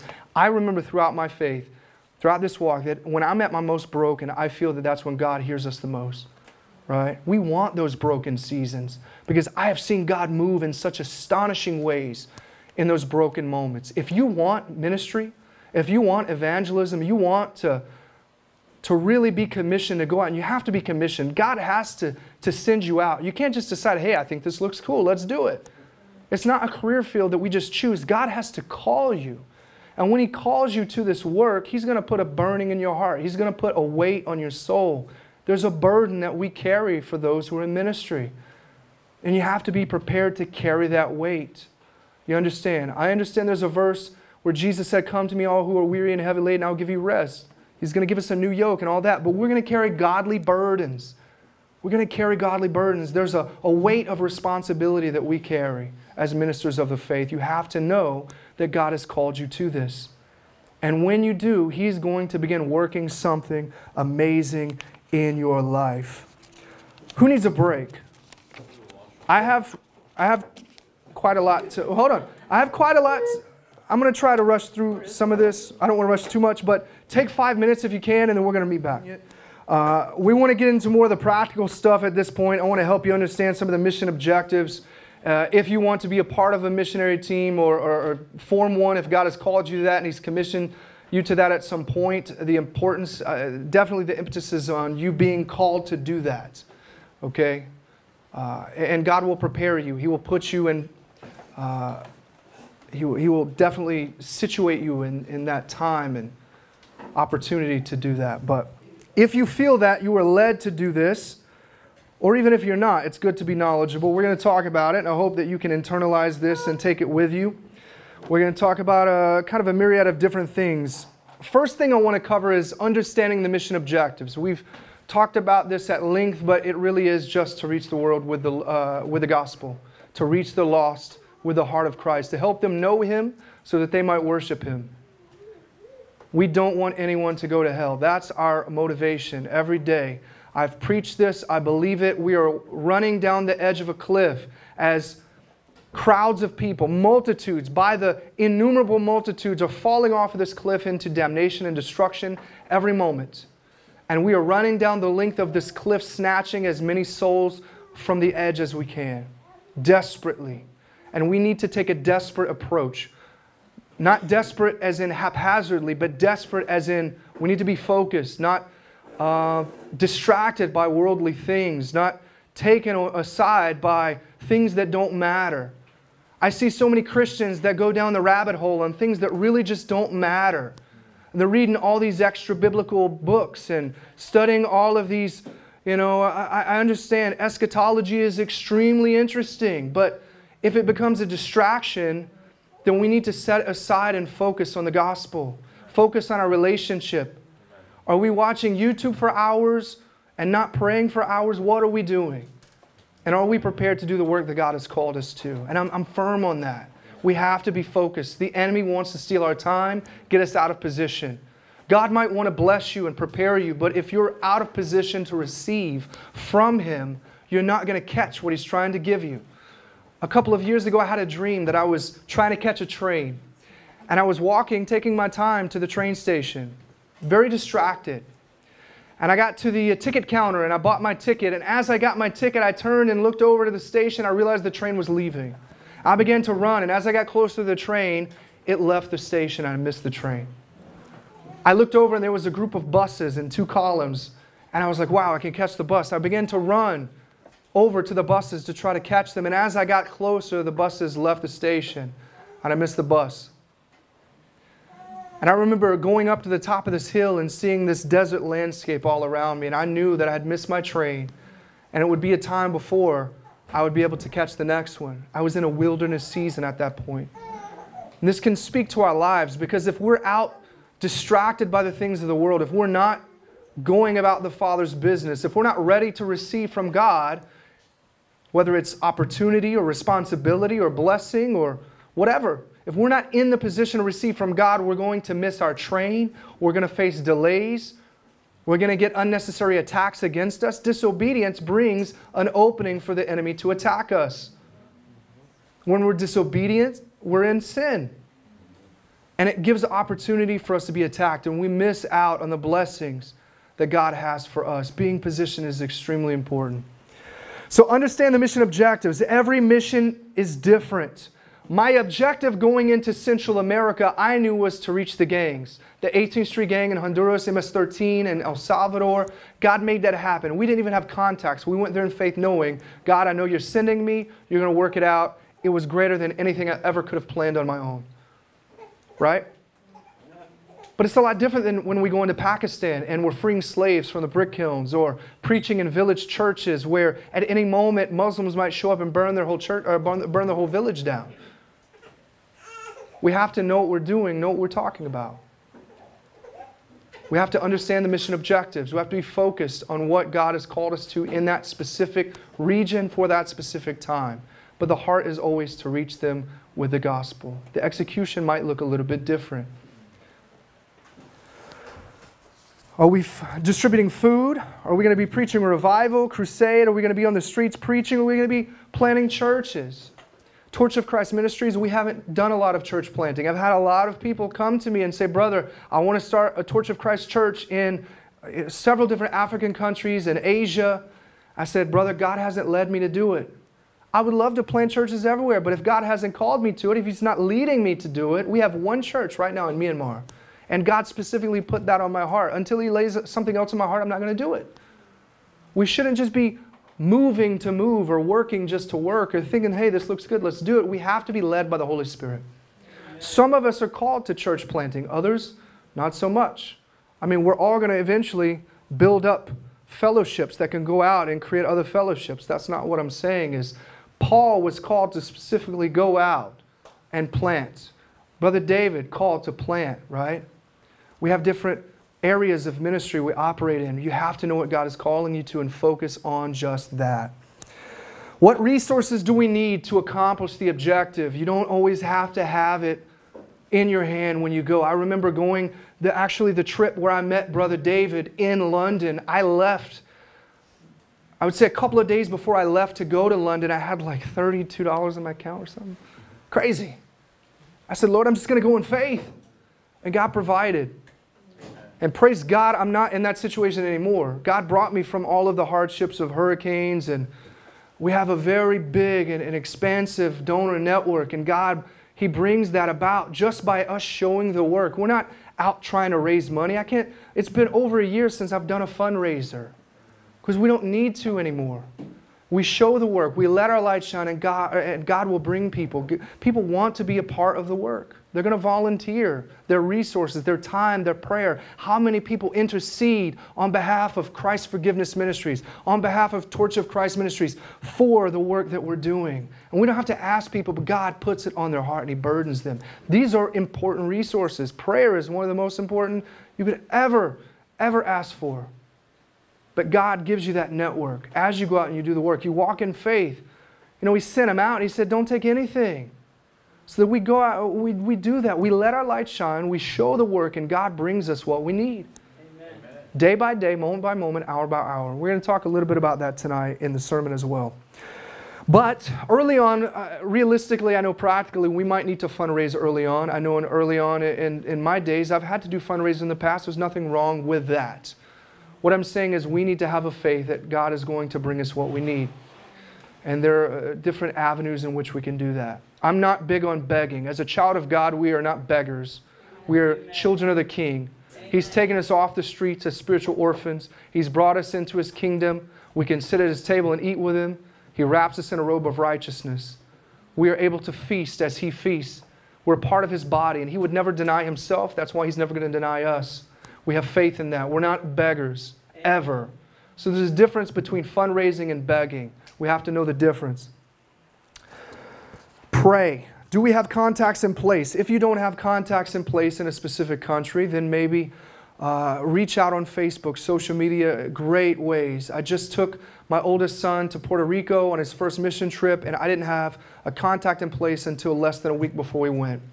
And I like planning a little bit more than what that entailed, but it worked out pretty great. And it was a very memorable trip for my son. And I want to just be mindful of that. I want us to be mindful of that. You don't have to have everything in place if you have enough faith, but it's better to have it in place. Know who your contacts are. Have a good foundation, a good network or base there. You want to have a base camp. And you want to be able to communicate clearly with them what your objectives, your goals, and your focus is. I'm going to India in 3 weeks, and the people I'm going to be visiting, I've already met before. I was in India May of last year, and I worked with these same individuals, and they like to kind of take what you want to do and run with it and do a whole nother thing, and they'll run you to death if you let them, right? Because they're so amped up to work, and you might be with them for 3 days, but the whole trip is 14, and you got to be able to last. It's a marathon. and you face different difficulties. You're guaranteed you're going to get sick to your stomach. You're going to be tired and sleep deprived. You're going to not be able to pray and read your Bible as much as what you want. That's why you have to be full of the Word when you go. Fast before you go. You're not going to be able to pray for hours in country like you can when you're at home. Right? So you have to be full to be able to walk through that desert. Like when God sent Elijah, right? For a time without food or water, we have to be willing to go through that desert when we're fighting the good fight against the enemy, while knowing that we're not going to be able to read or pray as much as we want to. And you try as much as you can, but realistically, your time is going to be very, very, very eventful, jam-packed, but amazing. And that's really just the highlight of everything. You go to India, you preach to 100 Hindus, 98 of them are going to raise their hand and follow Jesus. They fight each other so that you can pray over them. It's just incredible. Not everywhere is like that, but people are hungry for the Word of God all throughout the world. They're starved. You know, Hindus are, I think, one of the easiest people groups to reach because they believe in thousands of God. It's like they're searching everywhere. So you don't have to worship the sun, the moon, and the trees. You can worship the Creator of the sun, the moon, and the trees. And they understand that. They get that. You don't have to go out and say, lay down your idols. Just say, He's God of gods. You don't have to worship any of these other things. We always take them through a prayer to renounce all of that. But laying it out, helping them see how God can impact their life. These individuals, they have nothing. They have nothing. They don't know when their next meal is going to come from, and yet they'll scrounge something up just so you can eat, knowing that you have far more resources than they could ever have. They're just kind-hearted, good people, but they need Jesus. And God sends us out, not just to reach them, but to stir up the pastors, the preachers, evangelists, workers there who are Indians or Pakistanis or wherever they are, to continue the work once you've left. So that's another objective we look at, not just to preach the gospel and to reach the lost, but to stir up hearts that are in country that continue the work when you've left. We're talking specifically short-term missions. If you're going for a long-term mission, you're living in country, it's a little bit more easy for you to have a base, a network, to disciple, to have a congregation, if God has called you to pastor. But short-term missions, we want to stir up the hearts of the leaders there so they can continue the work. How do we do that? We have to live by example. We have to be able to demonstrate the power of God. As Paul said, I come not in excellency of speech or in the wisdom of men, but what? Y'all know this verse? Demonstration of the Spirit and the power of God. Demonstrating deliverance, healing, praying in faith, seeing souls brought into the kingdom of God. Looking at transport, team size, lodging, mobility, time available are all very important things. Do you have the ability to transport 15 people on a mission? I would love to take a group of 30 people, but realistically, I can't hire 4 vans to lug us around everywhere we're going. So I travel in small teams. It's just easier for me. Lodging, much easier. You get one van, you're going to have a lot of locals with you anyway. And you're going to be able to travel. Your mobility is greatly increased, and I think it's more effective to have smaller teams. So typically in my groups, when we do missions, we take a group of about 3. And I think it's a really good number, sometimes 4. If you have the ability to take a larger group, praise God. I think the spiritual dynamic is greater. I think you're going to see the power of God move in a greater way, where more of you together come together in one mind and one accord. You're going to see the Spirit of God move. But the heart of what I do is to stir up the locals, to stir up the local population. When I was in Indonesia, I've been there twice, we stirred up, God sent me there to do the second time, to do a youth rally. And I had no idea, but when I went there, it was the Indonesian Independence Day. And a church was able to get a bus and load up about 75 kids. 18, 19, 20 years old. And this is the largest Muslim nation in the world, you understand? Bigger than Pakistan, bigger than Iran or Afghanistan. More Indonesian Muslims than any other country in the world. Christians are terrified to practice their faith in Indonesia. Officials, authorities stand in their services and listen to what they're preaching and teaching. They have blasphemy laws. one of the leaders, I think it was the governor of Jakarta or something like that, mayor of Jakarta, a couple of years ago, he said publicly over the media, said that you should not let your imam tell you who to vote for. Pray and Allah will show you.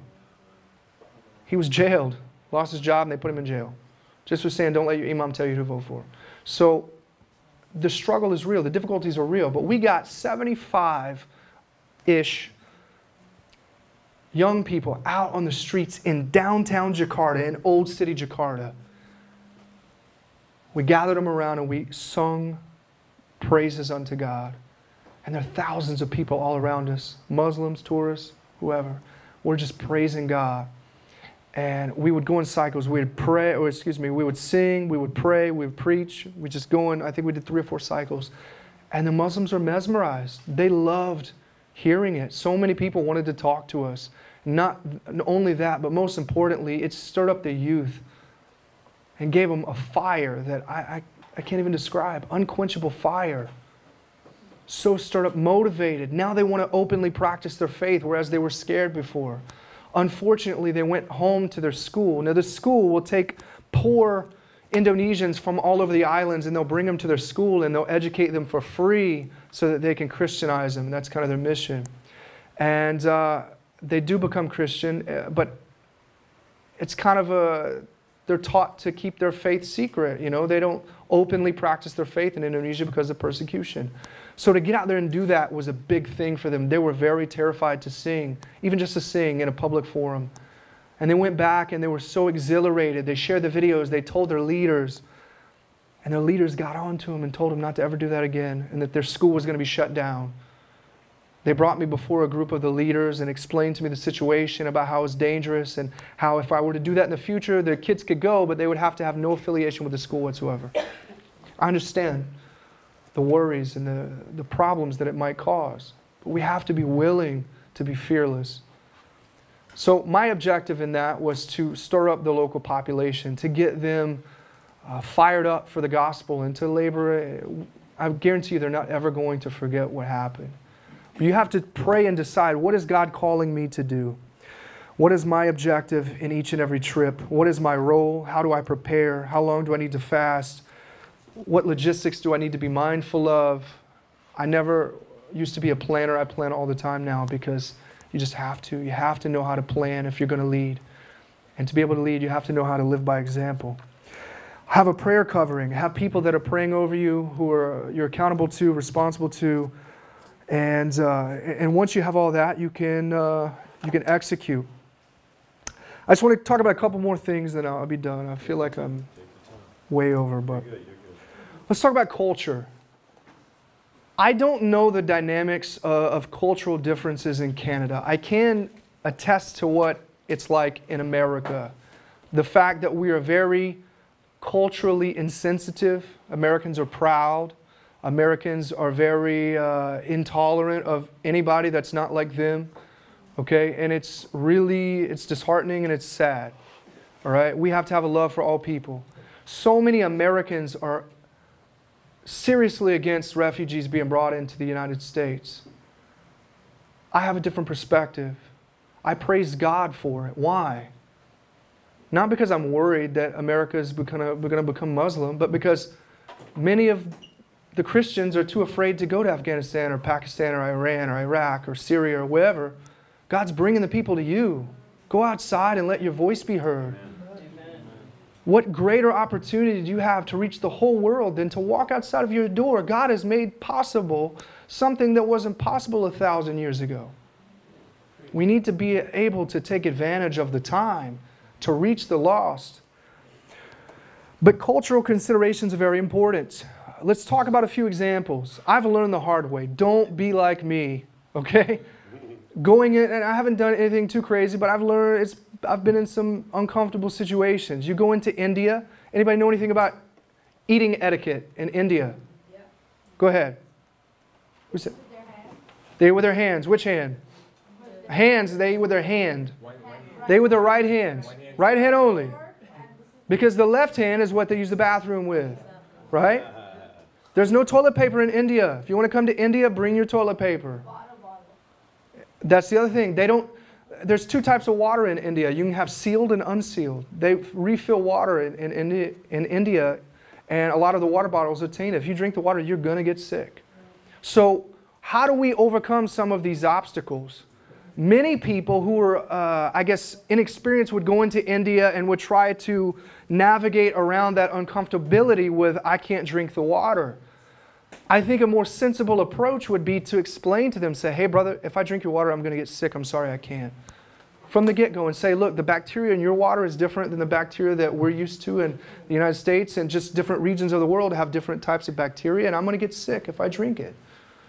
So please, if you don't mind, I'm going to drink bottled water. And you say it with love, and they understand, trust me. I think in a more difficult way, drinks with ice in it. You have to try to explain that you can't have anything with ice, any cold. And I've eaten some of this. It's very difficult to navigate some of the situations where you have cold food that's been prepared with tainted water. Because if it's boiled, it's okay. But the water in India will get you sick. Pakistan, same way. Since I've become a missionary, I've had lice, I've had worms, I've had parasites, I've had everything you could imagine. And praise God, right? It's a part of the job. God never said He was going to protect us from every problem. He said He's going to give us peace in the midst of them, right? And so the list goes on, but He's going to put you in those situations where it's going to test your faith. It's going to stretch you. If we're always comfortable, we're never going to grow. So understanding culture is extremely important. One of the biggest mistakes that I made the last time I went into India was I hugged a woman. That's a big no-no. I didn't know. We went into this tribal village, and we were just praying for it. We preached. We were dancing. Because it's you have to be careful because a lot of the tribal stuff has spirits behind it, but literally they're just dancing like tribal dancing, but to worship music. And I don't think there's anything wrong with that. So we're all dancing, having a good time, and all the people are watching us, and they're banging a drum and having a really good time, but it gets emotional. We start praying for people, and this one woman, she's really having a tough time, got very emotional. My instinct as an American is just to give her a hug. Woo, boy. That caused a lot of problems. Everybody's like, whoa, whoa, whoa, whoa, whoa. It's like the whole world stopped. I had no idea. But you have to understand what's acceptable. You know, women in India, Christian women in India, they still cover their hair, right? So these things are important. We have to know what is acceptable in their culture. We have to respect their culture. We have to try to even immerse ourselves into their culture. When I go to Indonesia, they wear a shirt. It's called a batik. And to me, it looks very different than anything I would normally wear. But when I'm in Indonesia, I wear it. And I have like a whole stack of shirts of batik. So when I'm in Indonesia, I'm in Malaysia, I can wear that. And I think it's important to them. It's important to them to make those gestures. When I go back into India, I'm going to be wearing a traditional suit that they wear in Pakistan and India. I have like 3 or 4 different sets. And you'll see, if you watch the videos and pictures, you'll see that. But to immerse ourselves into their culture, they love. You go to India, they'll try to give you a fork or a spoon so you can eat, to make you comfortable. If you eat with your hands, they will love it. And I'm going to tell you, I started doing it, I love it. It's fun, right? The crazy part is you'll pray for like 100 different people laying hands, and you're like, I did not wash my hands at all, and now I'm eating rice with my hands, right? And that gets to you after a minute, but you're like, Lord Jesus, thank you. And then I get worms, but it's all right. That's probably how it happened. But you understand, you're going into the village. I'm not trying to disrespect anybody. You're going into a village, they don't have running water. They don't have toilets. They don't have any sense of sanitation. It's life. And their immune system has built up to it, but we're not. So it's difficulties that we're going to face, and God gives us more grace. He gives us joy in the midst of it. It's difficult at first, I promise you, but after a while, you're like, man, this is cool. When I first started doing missions, I was that dude. I was like, hand sanitizer, right? And you would try to like hide it, you know? You'd shake a bunch of people's hands and pray for like 2 hours, and you go that. Don't do that. After a while, you get used to it, and you're like, man, it is not going to matter. It is what it is. If anything, I'm going to get dysentery. I'll get some medication. I'll be good. It happens. But God has called us to this work. If we're not going to do it, who's going to do it? Amen. There's a lot of beauty in different cultures around the world. When we were in Uganda, we went into this village, brother, it would change your life. It would change your life. We went out into this little area. We traveled around. We gave mattresses, big bags of food, and you know, they have these concrete huts, and they have a fire going in their hut. I don't know how they don't die of smoke inhalation or like being overheated or whatnot, carbon monoxide, or I don't know. But they're used to it. And even in the middle of summer, I don't know what it is in Celsius, but 110 degree Fahrenheit, just horrible, horrible heat. They have a fire going in their hut all the time. And we saw these two little boys. I never forget this. The mom was out getting water from the well, and they left 3 kids. The older, I think, was a daughter. She was watching the 2 little boys, and they're completely naked. And one little boy, the older boy's face, his face was swollen on the right side. He had some kind of medical condition that caused his face to be swollen. And these little boys were just filthy, malnourished. Their bellies were swollen, probably because they had some kind of parasite. And you see the conditions. You have to be able to immerse yourself into the life that they have and to be able to show that love and compassion, right? If you go into a place and you're preaching down to people, they're not going to receive what you have. You have to understand that the world is bigger than Canada or America. You have to understand culture. You have to understand what's acceptable. It really is going to become far more effective if you understand the nuances of human behavior in different societies. What's up? Oh, sorry, I got distracted. So don't hug. I know in Pakistan, I prayed for, we preached a service in a Christian village, and then some Muslim women were listening to us, and after the service, they actually came down to get prayer, and they were completely, what do you call that, a burqa or hijab?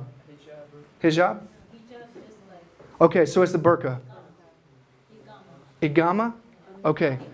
So they were fully veiled, and I didn't know. I'm just like, okay, you want prayer? What do you need prayer for? And I'm trying, like, it's illegal in Pakistan. I will go to jail for the rest of my life, if not killed, for trying to convert a Muslim to Christianity in Pakistan. If you're born into Christianity in Pakistan, they have Christian villages. If you're born into Christianity, it's okay. If you're born into Muslim or Islam, it's like 97% of Pakistan, they're not able to convert. No, Muslim men will marry Christian women and convert them into Islam, but you're not able to convert Muslims to Christianity. It's a blasphemy law against it, and you'll be killed or in prison for the rest of your life. So I didn't care. And of course, but like our interpreters would not interpret what I was saying, because you have to understand their whole village is going to get burnt down a lot of times if it gets out that they were trying to convert Muslims to Christianity. So it's very difficult. I did get them to translate. I don't know what they said, but I tried to get them as best I could to have them pray to find Jesus. But ignorantly, I went up to them and I laid hands on the women. And I'm like, Father God, in the name of Jesus, heal them, whatever. And I'm putting my hand right on their head. And I don't know if it's like this in every Muslim society, but in Pakistan, it's apparently a big deal if you lay hands on a married Muslim woman as a man. Oops. But in the moment, man, I'm just like, let's do it. And so you see these pictures of me on social media, but everybody who's from there like, that's not a good deal. Know your culture. With that said, know what rules you can break and what rules you should break too. In Indonesia, it's rude to point at somebody. They point with their hand. So if you're going to point, you use your thumb that way, use your hand that way. If you point, it's extremely rude. So you have to know the culture. And if there's a rule that should be broken, you do it for the glory of God. I know a lot of places like Indonesia, other Asian cultures, the head is it's holy, so touching somebody's head is a big deal. You're not supposed to ever touch somebody's head. But in Christian circles, if you're ministering, a lot of times it's okay. But ask first. Understand where you're at and ask, say, hey, can I lay hands on your head? Because it might not be. Try to be considerate. Understand the culture of where you're going. Immigration authorities, Pakistan, India, Myanmar, Thailand, a lot of persecution, a lot of difficulty with the authorities. You have to go in. In India, they will not approve you to go in as a Christian worker at all. They say specifically on your visa, your e-tourist visa, it says no volunteer activities allowed. If you try to apply for a Christian worker ministry or any kind of NGO visa, they will not approve it because the Hindu populations are being Christianized at an alarming rate. It's a very Hindu government right now, and they do not want any more missionaries in the country. So you have to be willing to look at an immigration authority in the eye and say, yeah, man, I'm just here to see the... I don't even know. I got to figure out what I'm here to see before I go in 3 weeks. I'm here to see Mumbai, the elephants. I don't know.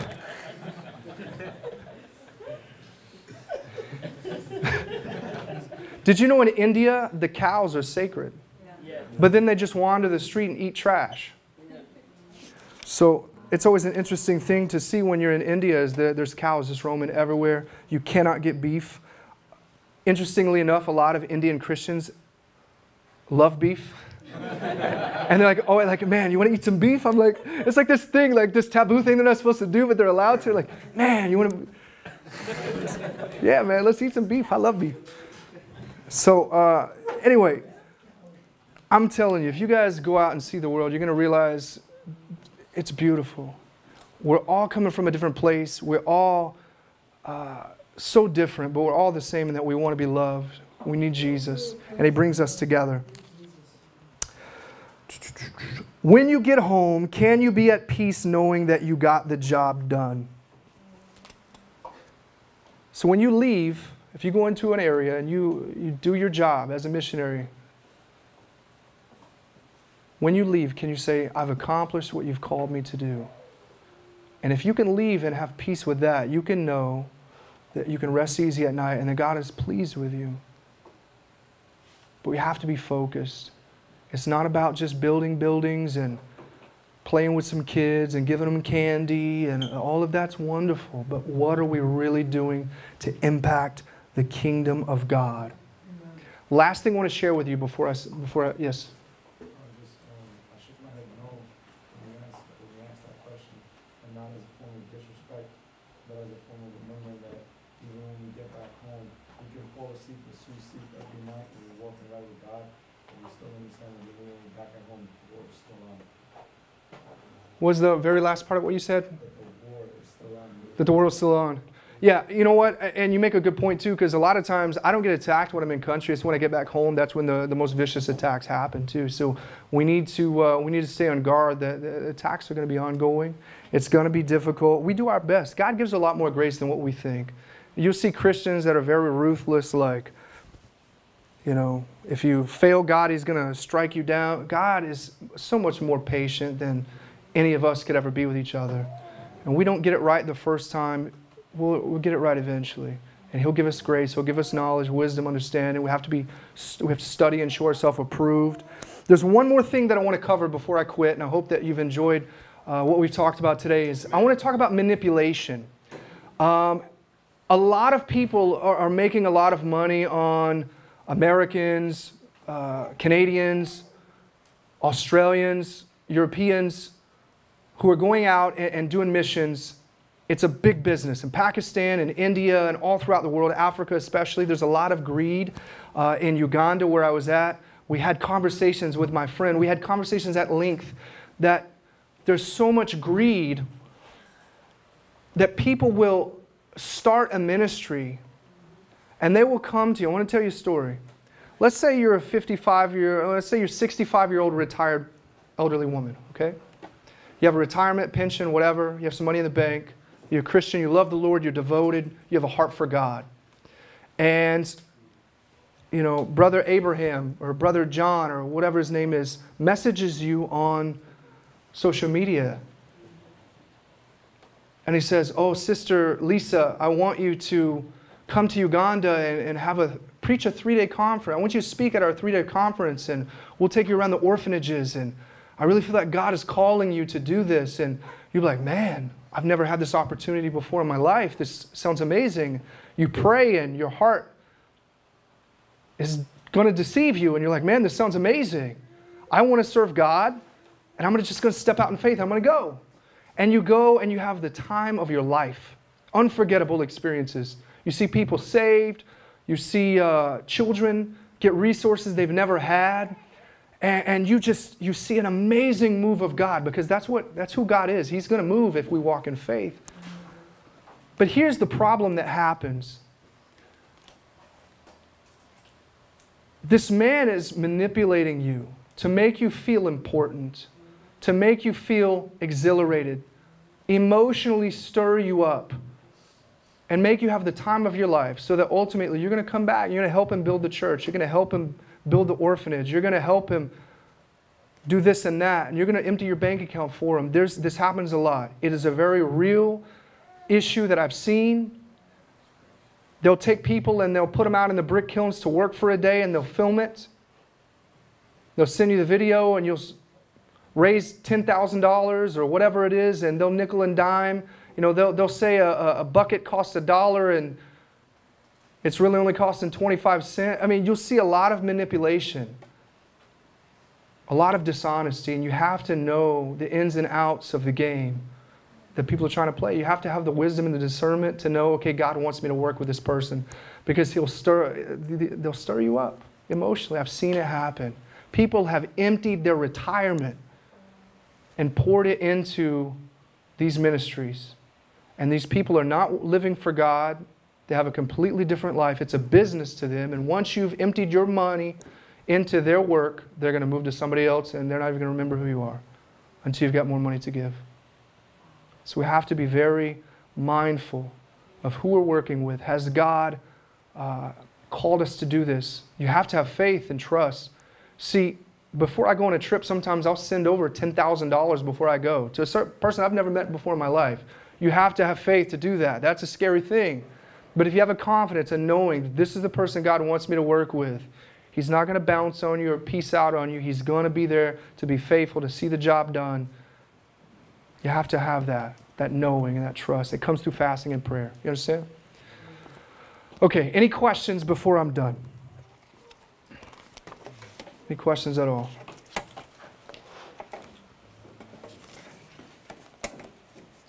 I'm just going to give you a second. Yeah, sure.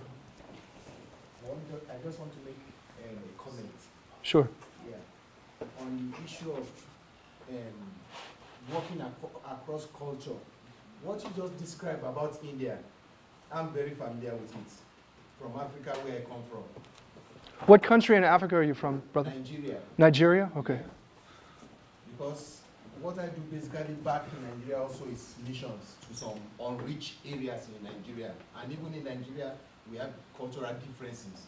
So exactly what you mentioned about India, is this in the, how between relationship between a male and a female is very, very true in Nigeria. Then lastly, on the issue of manipulation, I've witnessed it back in Nigeria, where people will send information through the social media, then you get assistance from the advanced countries, but then those people, they are into real business. Real business. Yeah. Even as I'm here right now, some of them, they try to reach out to me, that now that you are here, can't you reach out and then give us, like, let us have a link back home. But I've been very careful with them, since already I know their trade. Yeah. They are into it for money, majorly. And the reason is because of the poverty that we have back in Africa. And also because there's nothing coming from the government. Everything about your life, you sweat it out yourself. You provide electricity for yourself. You provide water for yourself. There is no health care and all those things. So poverty is pushing a lot of people and telling people that I'm called into the ministry. Meanwhile, they are not called. That's right. It's more like a business. I want to start a business.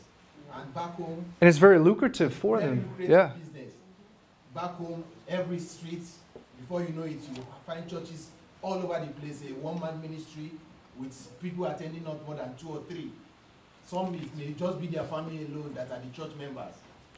In a whole building, you see a church, the first floor, the second floor, 2 churches, and all that. So what you have said, I'm affirming that it is true. Amen. I'm going to give you a couple of examples too. You know, when I was in Uganda, there was actually a news article that came out that said the Ugandan government had voted to make a law to limit the amount of money that Ugandan pastors could make, because they were making so much money off of the poor. While I was there, I visited a church, and I felt the power of God move in this church. I know that there are good brothers and sisters there. But this brother wanted to do a crusade, and he needed money from me, and I felt manipulated by him, so I decided not to work with him. Sometimes God might ask you to push through and to work with him anyway. You have to be prayerful in that. But this gentleman addressed his church, none of them speaking English. He addressed his congregation in English, telling his congregation how they needed to raise $2,000 to conduct a crusade. All the while I knew he's talking to me. I would so much rather him just bring me aside and say, hey brother, we really want to have this crusade. We need $2,000. How can we make this happen? Whatever the case might be. But to address me indirectly, it's a form of emotional manipulation. To hold you accountable, now everybody hears, because they were translating into the tribal language. And now everybody hears, and now it's the weight's on me to say, okay, is he going to come through or not? There's a lot of emotional manipulation like that. But you have to be able to navigate through those areas. I've seen it. I haven't been to but one country in Africa. I'm going to Kenya and Malawi in a couple of months. But I've heard stories that there's a lot of, especially in Pakistan and India as well, a lot of manipulation, a lot of false Christian ministries. They're not Christian. They're not living for God. They have orphanages where they're abusing them, neglecting them, and they're taking pictures of them just so that they can get money to take their wife out to eat or whatever the case might be. So you have to be able to know, where is God sending me? Who does he want me to work with? Just because it looks good, sounds good. Look, the devil can give you all sorts of stuff that look and sound good. Doesn't mean it's from God. We have to be good stewards, and we have to put his resources to where we know he's called us to put them. Yes, sir. Today, what has been the greatest hardship that you faced in your walk, and from the Word, how did the Holy Spirit bring you through it? Oh, that's a good question. You should have asked me that one last night, man, so I need like a few hours. Yeah, I'll repeat it. He said, up to this point, what is the greatest hardship that I've faced as a missionary, and how did the Holy Spirit give me power to overcome it? There's been a lot. I would say things are pretty good now. Early on, it was financially. And I could give you a whole long speech on this, brother, of how God used that as a way to make me hate money. Okay? Quite literally. When I was living in the world and I was chasing the things of this world, I thought that money could answer a lot of the issues that I had, but that's really what was one of the factors that caused me to come to that state of brokenness and emptiness, knowing that it didn't give me any source of satisfaction or sense of peace. So when God began to mold me, he broke the pride. I remember when I first came back, I was like, I'm not knocking on doors. I'm above that. God's called me to this. He broke all of that, man. You know, and I'm ashamed to say that, but like early on when I first came back to God, I had a lot of that worldly pride. And I said, I'm above all that. Like, I will do anything now, but he has to break. That's a systematic process. So that love of money, I didn't even think that I loved it but early on in that process, he not just took the love away, he made me despise money. Made me look at it like, I hate you, but I have to have you to do the things that God has called me to do, talking about money. So that when God gives you the money that you need, you're not going to have that love for it and feel like you need to blow it doing this and that and spending it on frivolous things, or, you know, building a new church every few years unnecessarily. We see so much wasteful spending. Sending whole youth groups to countries where they're not going to do anything. I see it all the time, and I'm not trying to be critical. I don't want to have a critical spirit today, but giving, I would say the greatest hardship early on was not having enough finances and having to pray day in and day out like, God, I need $100 to pay these bills and have food and have toothpaste or whatever. Going from a six-figure job to having barely anything, and not only trying to live, but conducting ministry work at the same time, having money for travel. So what I did is I traveled throughout the United States and I walked in faith, and we only had, this is a whole long testimony, I can't tell you, but just for the first couple of days, I paid for the hotel. And I said, I know that by the end of my stay, more money is going to come in for me to extend the trip. And God took care of the whole trip. I was able to speak at a church where they gave me a love offering, and I was able to take care of everything for the whole month. And then the next month I did it again. And for the first 6 months or so, I was going around throughout the United States, and then an opportunity opened. God doesn't always bring you money. Sometimes He takes away your need for it. So for the first year I traveled internationally, I was able to fly at a very reduced cost on United Airlines because I have a friend who works at United. She put me on her, whatever it's called. She put it on the employee program. So I was able to fly standby anywhere in the U.S., and then I was able to fly for like 40, 50% off internationally. And then I would find contacts in different countries, and I would just stay with them. I remember the first time I went to Israel, I was there for 11 days, and the plane ticket cost me $450, and he paid for my food, lodging. I spent like $500 the whole trip. Nice. 11 days in Israel. Good. Only God can do that, man. Only God. So I hate to say finances, man, but when you're doing ministry, a lot of times you're going to run into those struggles. I would say I've never been a lonely type of person. I've never felt lonely, but the aloneness gets to you sometimes, that Jeremiah feeling, or that sense of like Paul, where he just doesn't. You have people all around you, but people don't always understand the burdens that you carry. You understand? The weight of the suffering that you see. How do you go month in and month out traveling to different places? You see children hurting and suffering and broken, and you know you can't do enough, and you know you might not ever see them again, but you don't want them to suffer, and there's only so much you can do. How do you live with that? And the more you know, the more it's just, if God didn't carry it for me, I couldn't bear it, right? But you still feel the hurt and the pain. So God has shielded me from a lot so far, but there's been some struggles for sure. Does that answer your question good enough? I might be able to come up with something better if I had more time, but it's been pretty good so far. Anybody else? What would you suggest for women that want to go be missionaries? Women that want to go on missionary trips. I have a rule for this ministry that we only, if a woman wants to go on a missionary trip, there has to be at least one other woman, right? They need to be in twos. They need to be a company.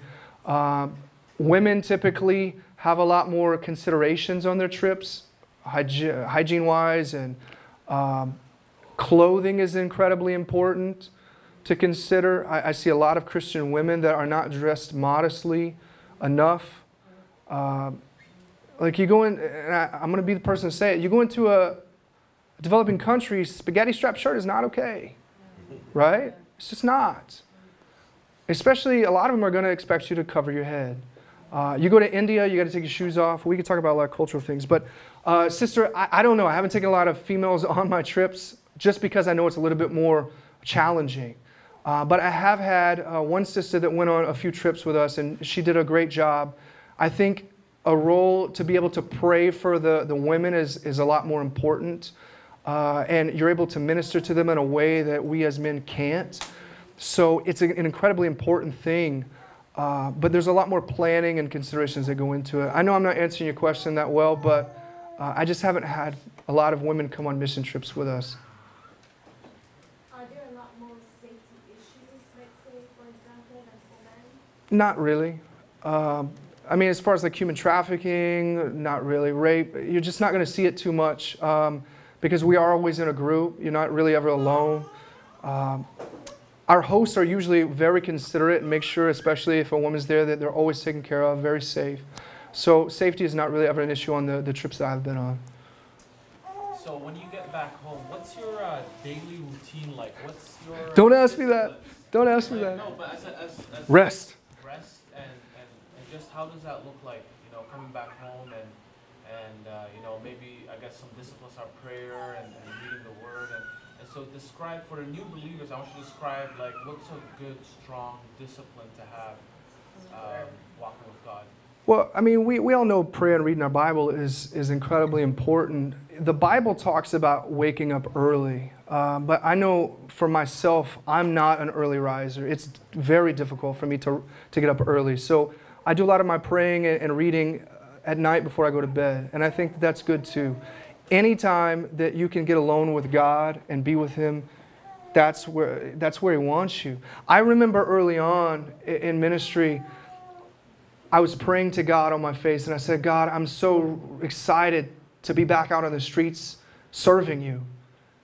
And God spoke to me. It's amazing. He said, Philip, I want you to be out on the streets and excited to get back on your knees and be with me. It's not out on the street that He's impressed by you. He wants you spending time with Him. If we're not spending time with Him, then all of these works are filthy rags. It's nothing. God can use anybody. He can use anybody. Here's the cool thing. When you pray, you're praying God's Word, or the Holy Spirit in you is praying His Word back to Himself. When you go out and you preach the gospel, the Spirit of God is preaching through you His Word, and it's returning to Him for His glory. When a lost person is drawn from darkness into light, it's His Spirit that's moving. When you go out and you're preaching in His power, everything comes from God. Your desire for repentance comes from God. Your ability to obey Him comes from God. Everything. So we have to understand nothing is us. Nothing is in our own strength. And if we're doing it in our own strength, then we're not doing it the right way. I get off on tangent, sorry. So, but just routine, man. I rest a lot. I rest. I pray, worship, read my Bible. But I have to catch up on a lot of accounting stuff, record keeping, get with my accountant, do a lot of fun stuff that I hate, receipts and all that, you know. But you have to be filled up for the next trip.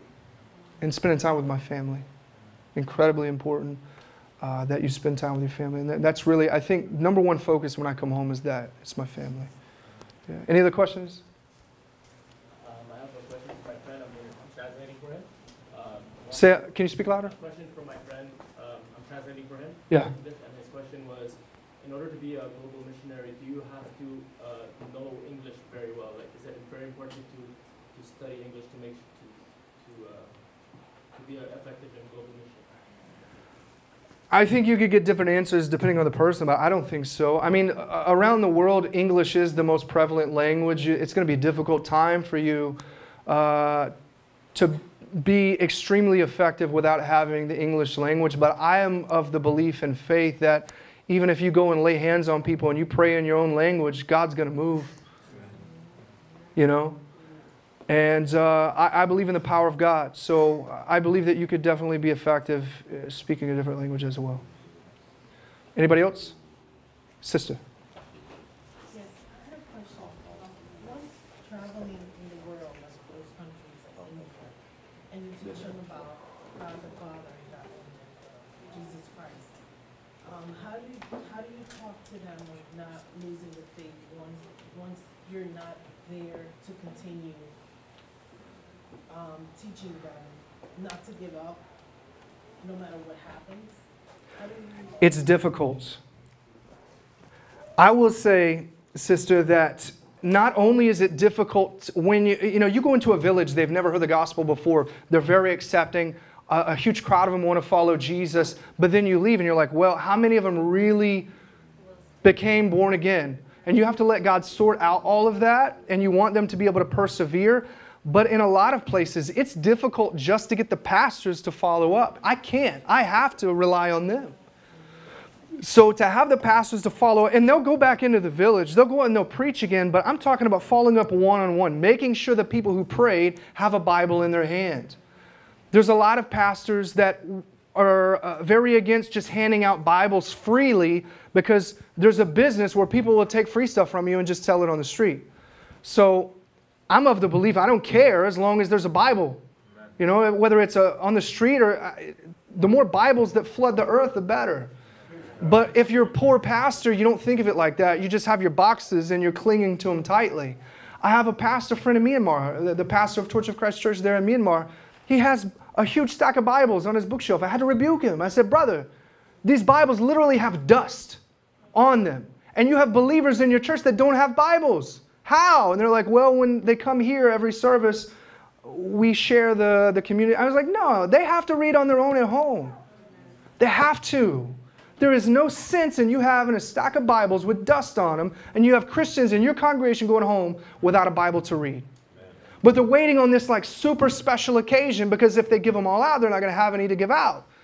But it's like, where's your faith that God's going to provide more? Amen. So it's a challenge to break that cultural mindset that they have as a pastor who's in poverty in their region. Just to give out New Testaments, I've seen as such a difficult thing. Good news is we have a brother that was able to donate money for 100 Bibles. We go to one of my locations in India in a few weeks. We're going to have 100 Bibles to give out. So that's a really good thing. But I had to struggle with a pastor there before who was not wanting to give out Bibles. And I'm like, dude, you have 30 people that just prayed for Jesus. How are they going to know him unless they have a Bible? I don't care if they can't read. If they can just hold it at night when they sleep. Amen. Right? And I've seen a lot of people in places like India, they will grip, they don't even know what it says, and they're gripping it like it's the most important thing they've ever owned. And it's beautiful. And I'm talking about, we just drive down the road, see a straw hut village on the side of the road. We stop, preach the gospel, hand out New Testaments, and there's old women breaking down in tears. It's incredible. But they need Bibles. They have to have Bibles, and they have to have follow-up. So it's a very difficult thing. It's tough sledding. But at the end of the day, you have to be able to go home in faith knowing that God's going to take care of the rest. Right? There's only so much we can do, and then at the end of the day, we trust God. Any other questions? Yes? This is going to sound kind of weird, but how does God direct you as to where to go? Oh, it's so different every time. That's a good question. Is that... Like, is it kind of like, I mean, no, actually, it's not that. Never mind. Go ahead. No, go ahead. I want to hear what... Go ahead. No, this is a very fleshy part of it. I was like, is it a place, like a continent you want to go, and then you just like, okay, God, where? Or is it just him? Occasionally. Okay. Let me tell you a story, though. Every time I go to Israel, I don't even put out a note. Like, sometimes I go to India, I'm like, I need brothers to come with me to India. Every time I go to Israel, I have people that message me and say, Brother Philip, I just feel God is calling me to missionary work, and I'm so excited to evangelize. I really think that God's pressing me to go to Israel with you. I'm like, I think you just want to go to Israel. Right? I see it so much. We deceive ourselves. Our heart is deceitful. And I see it a lot. There are places I want to go. I've always, my whole life, wanted to go to Iceland. I still haven't been there. I wanted to go to the Nordic countries, though. I was able to go there, Sweden, Denmark, Norway. In the last 3 years, it's somewhere around 30 countries we've been to, whether it's street evangelism or missionary work. And like Latvia, Lithuania, I wanted to go to. I was able to go. There's been places where I didn't want to go. London, I hate, no offense. Like, I just don't like London. The people are great. I love the people. But the animosity towards the gospel, it's just like, I don't want to deal with all that. I would just so much rather go to India where they just love to hear the gospel and everybody raises their hands to get saved. And I just really don't want to deal with the animosity towards the gospel. So a few months ago when he sent me back to London, I'm like, are you serious? We're not always happy with what God calls us to do at first, but we got to break that flesh, or we got to let him break the flesh and say, okay, Lord. And we sort of enjoy it. And it ended up being an amazing trip, and I really enjoyed it. And now I have a lot more love for London. But sometimes he calls us to the difficult places. My heart is I love going to what you would traditionally call the more difficult, like, I don't know, Pakistan or Indonesia or somewhere like that. That's my heart. You know, I feel like when I'm walking down an old dusty road in Indonesia, in Jakarta, there's like no sidewalks anywhere, you're just walking down the dirt road. Like, man, there's nowhere else in the world I would rather be than right here. There's a peace in that. So it's different every time. Sometimes I have a schedule around October, November. I'll kind of come up with a schedule for the next year, and it always changes. I had no plan to go to Central America, and I just didn't have peace with where I was going, and I prayed and I prayed and I prayed, and he showed me, hey, when I went to India the first time, I had no plan to go to India. I was actually planning, I think, to go to Africa or somewhere. And he changed it last minute because I was praying and I just felt a lack of peace. It's like the prompting of the Holy Spirit where he's saying, wait, don't move anymore. And he'll change us. Yes. I just got one question. What about like the countries where the Bible is banned and going to church, you know, is super legal? I haven't been to any of those places yet. I'm willing. What countries are you thinking? Like North Korea, China? I want to go into China. I have friends that live in China. They live in Shenzhen, I think it's called. It's north of Hong Kong. And there's some things I want to do. I don't want to say it too much because we're filming, but I want to go into China and I want to do some things, but there's like, I don't know how many. They say they're everywhere. My Chinese friends, there's cameras everywhere. And they study your behavior and you get points of how good of a citizen you are. And they're studying, the human behavior study is crazy. I could tell you all kinds of stuff, but you know, it's that beast system that's being set up. And it's unfortunate, but I do want to go into there, and I think eventually I'm going to. I have a friend who had a dream. She's had dreams that we go into North Korea one day. I don't know. I'm willing, but I would be scared. Like, Lord, forgive me for my sins. It's hard, man. It's hard, but you go in faith and you trust that God's good. And if you die, praise God. You know, but you have to be able to get to that faith. It's one thing to just say it and another thing to mean it. And if we're saying we're ready to die for Jesus, but we're too afraid to live for Him, then come on. You know, we're deceiving ourselves. Any other questions? They're like, pizza, pizza, pizza, pizza. I'm only here once. Y'all good?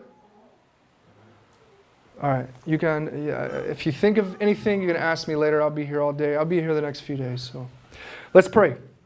Father God, in the name of Jesus, we lift you up and we glorify you. We thank you for today. I thank you for Pastor David inviting me. I thank you for everyone who's here, who has heard what I had to say today, God. I thank you for your grace upon my life to enable me to demonstrate an example so that it might edify others. God, I thank you that you're going to do something incredible through the lives of your people. And I pray that you would raise up this army to go out into the highways and the byways, the city streets and the alleyways to shine their light, to preach with the fire of God, to break down strongholds, to break the chains of those who are in bondage, to set them free so that they might walk in the glory of God and in faith, knowing that we are not a lost generation, that we can go out and claim, that we can bring back this generation to the kingdom of God, that our youth would no longer be brought into destruction, that we might bring them from the edge of that precipice, the edge of that cliff, and to save this generation so we might see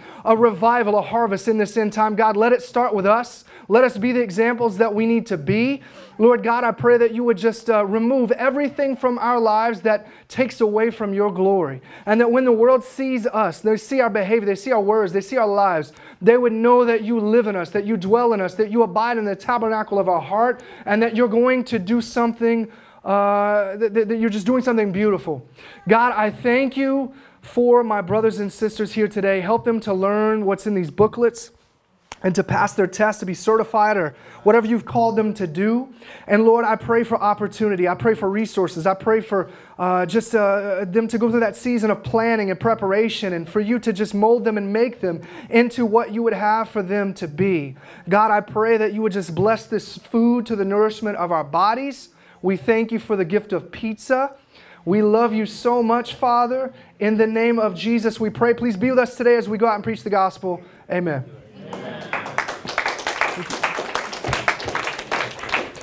God bless you, brother. Come on, give him another big hand. Phillip Blair, the most powerful global missionaries on the planet today. What an honor to have you here. Thank you.